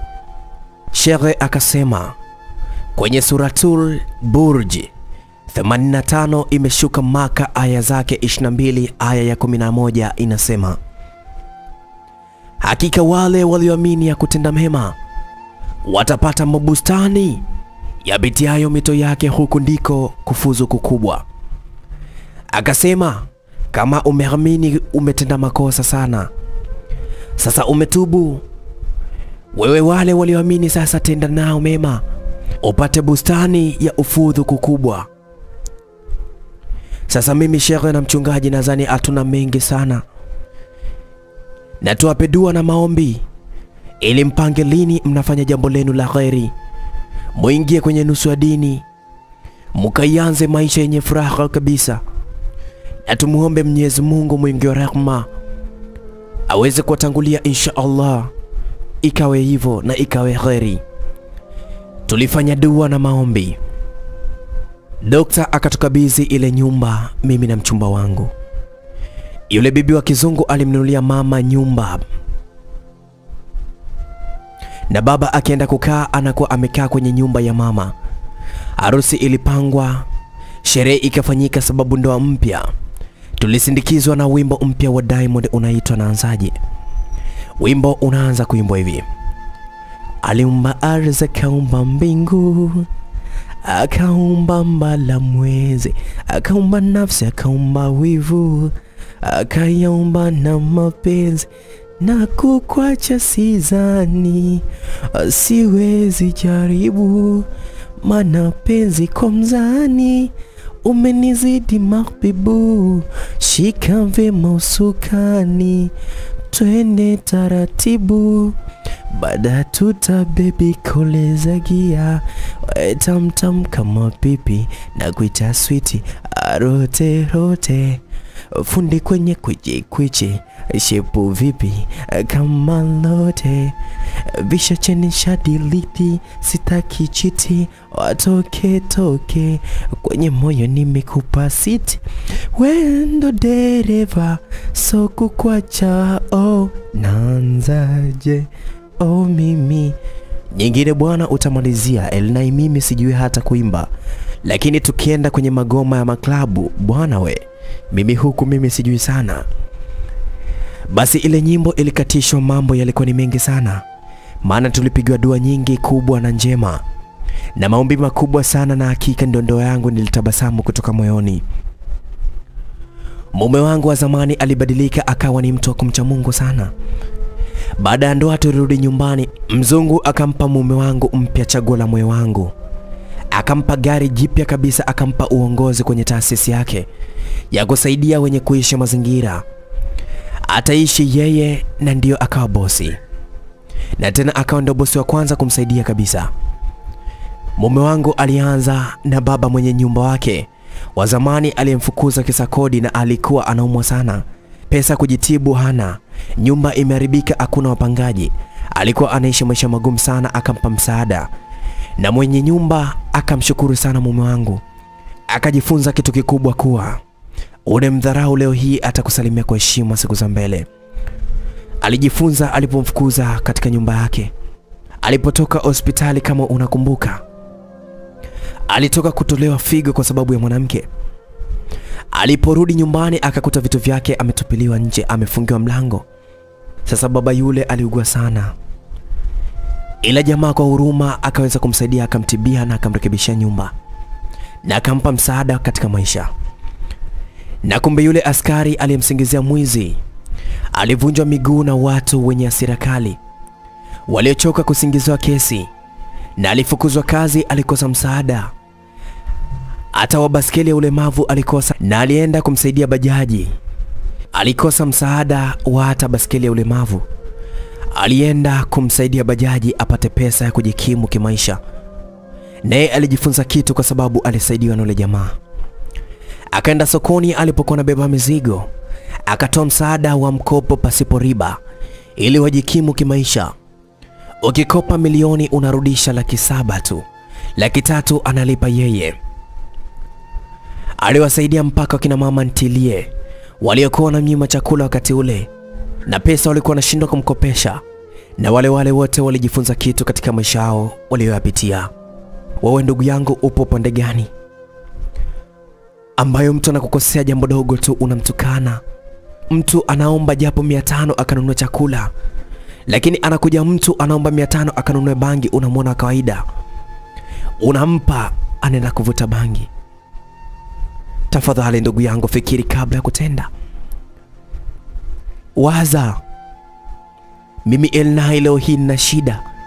Unanyima mimi kwa sababu una mtu wako unaenda naye guest. Tafadhali. Sisi binadamu tuna kauli za kujifunza. Kwa nini neno lile ambalo linaitwa ningelijua uje ulitumie baadaye? Sitamani ifike huko. Basi furaha ilizidi kina pale mimi nilipoweza kujifungua mapacha wa kike watupu. Kila mmoja alimwita mtoto jina la mama yake mzazi. Tulifurahi sana, baba na mama. Upendo ulirudi upya sana.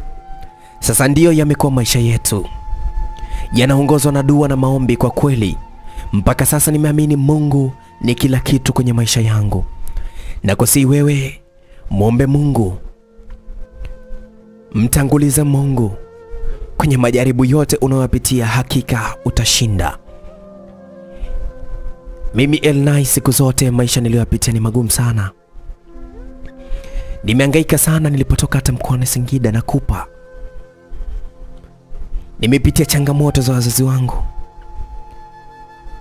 Mpaka leo hii nikaiona shule mimi kwangu si chochote. Lakini nilimtumainia Mungu. Leo hii nakufikishia hadithi kwa kupitia sauti yangu katika Simulizi Mix. Elimu yangu haikuwa ile ambayo kujidai katika maisha haya, lakini nilikiangalia kipi ambacho Mwenyezi Mungu amenipa katika maisha yangu. Lakini katika simulizi hizi ambazo napitia sauti yangu, kuna wengine wanawafungua, kuna wengine wanajifunza, kuna wengine wanafarijika, kuna wengine nawapa kutokata tamaa. Ipo siku utafika. Ewe mshabiki wetu ulioko Saudi Arabia, uko Dubai, uko Tanzania, uko Kenya, Uganda, Rwanda, Burundi, upo dunia kote, Australia, sijui wapi. Wengi sana wanasikia na kujifunza. Mtegemee Mungu, utafika mbali. Sisi Simulizi Mix tunakupenda sana. Nikiwa mimi Elnai the Fantastic. 0692807519. Facebook natumia Elnai the Fantastic. Instagram natumia official Elnai TZ. Facebook pia natumia Fantastic Boy na account 2. Basi usikose kusubscribe channel zetu zitoazo Simulizi Fupi ama Simulizi Mix. Subscribe pale, nenda kwenye alama ya kengele, bonyeza pale, kila kitakachokuwa kinatoka basi utakuwa nacho unakipata. Asante sana. Mwandishi anaitwa Jogopoli, ni mtu mmoja mbadi sana na mkubali, alafu na yeye anajua. Asante sana. I love you.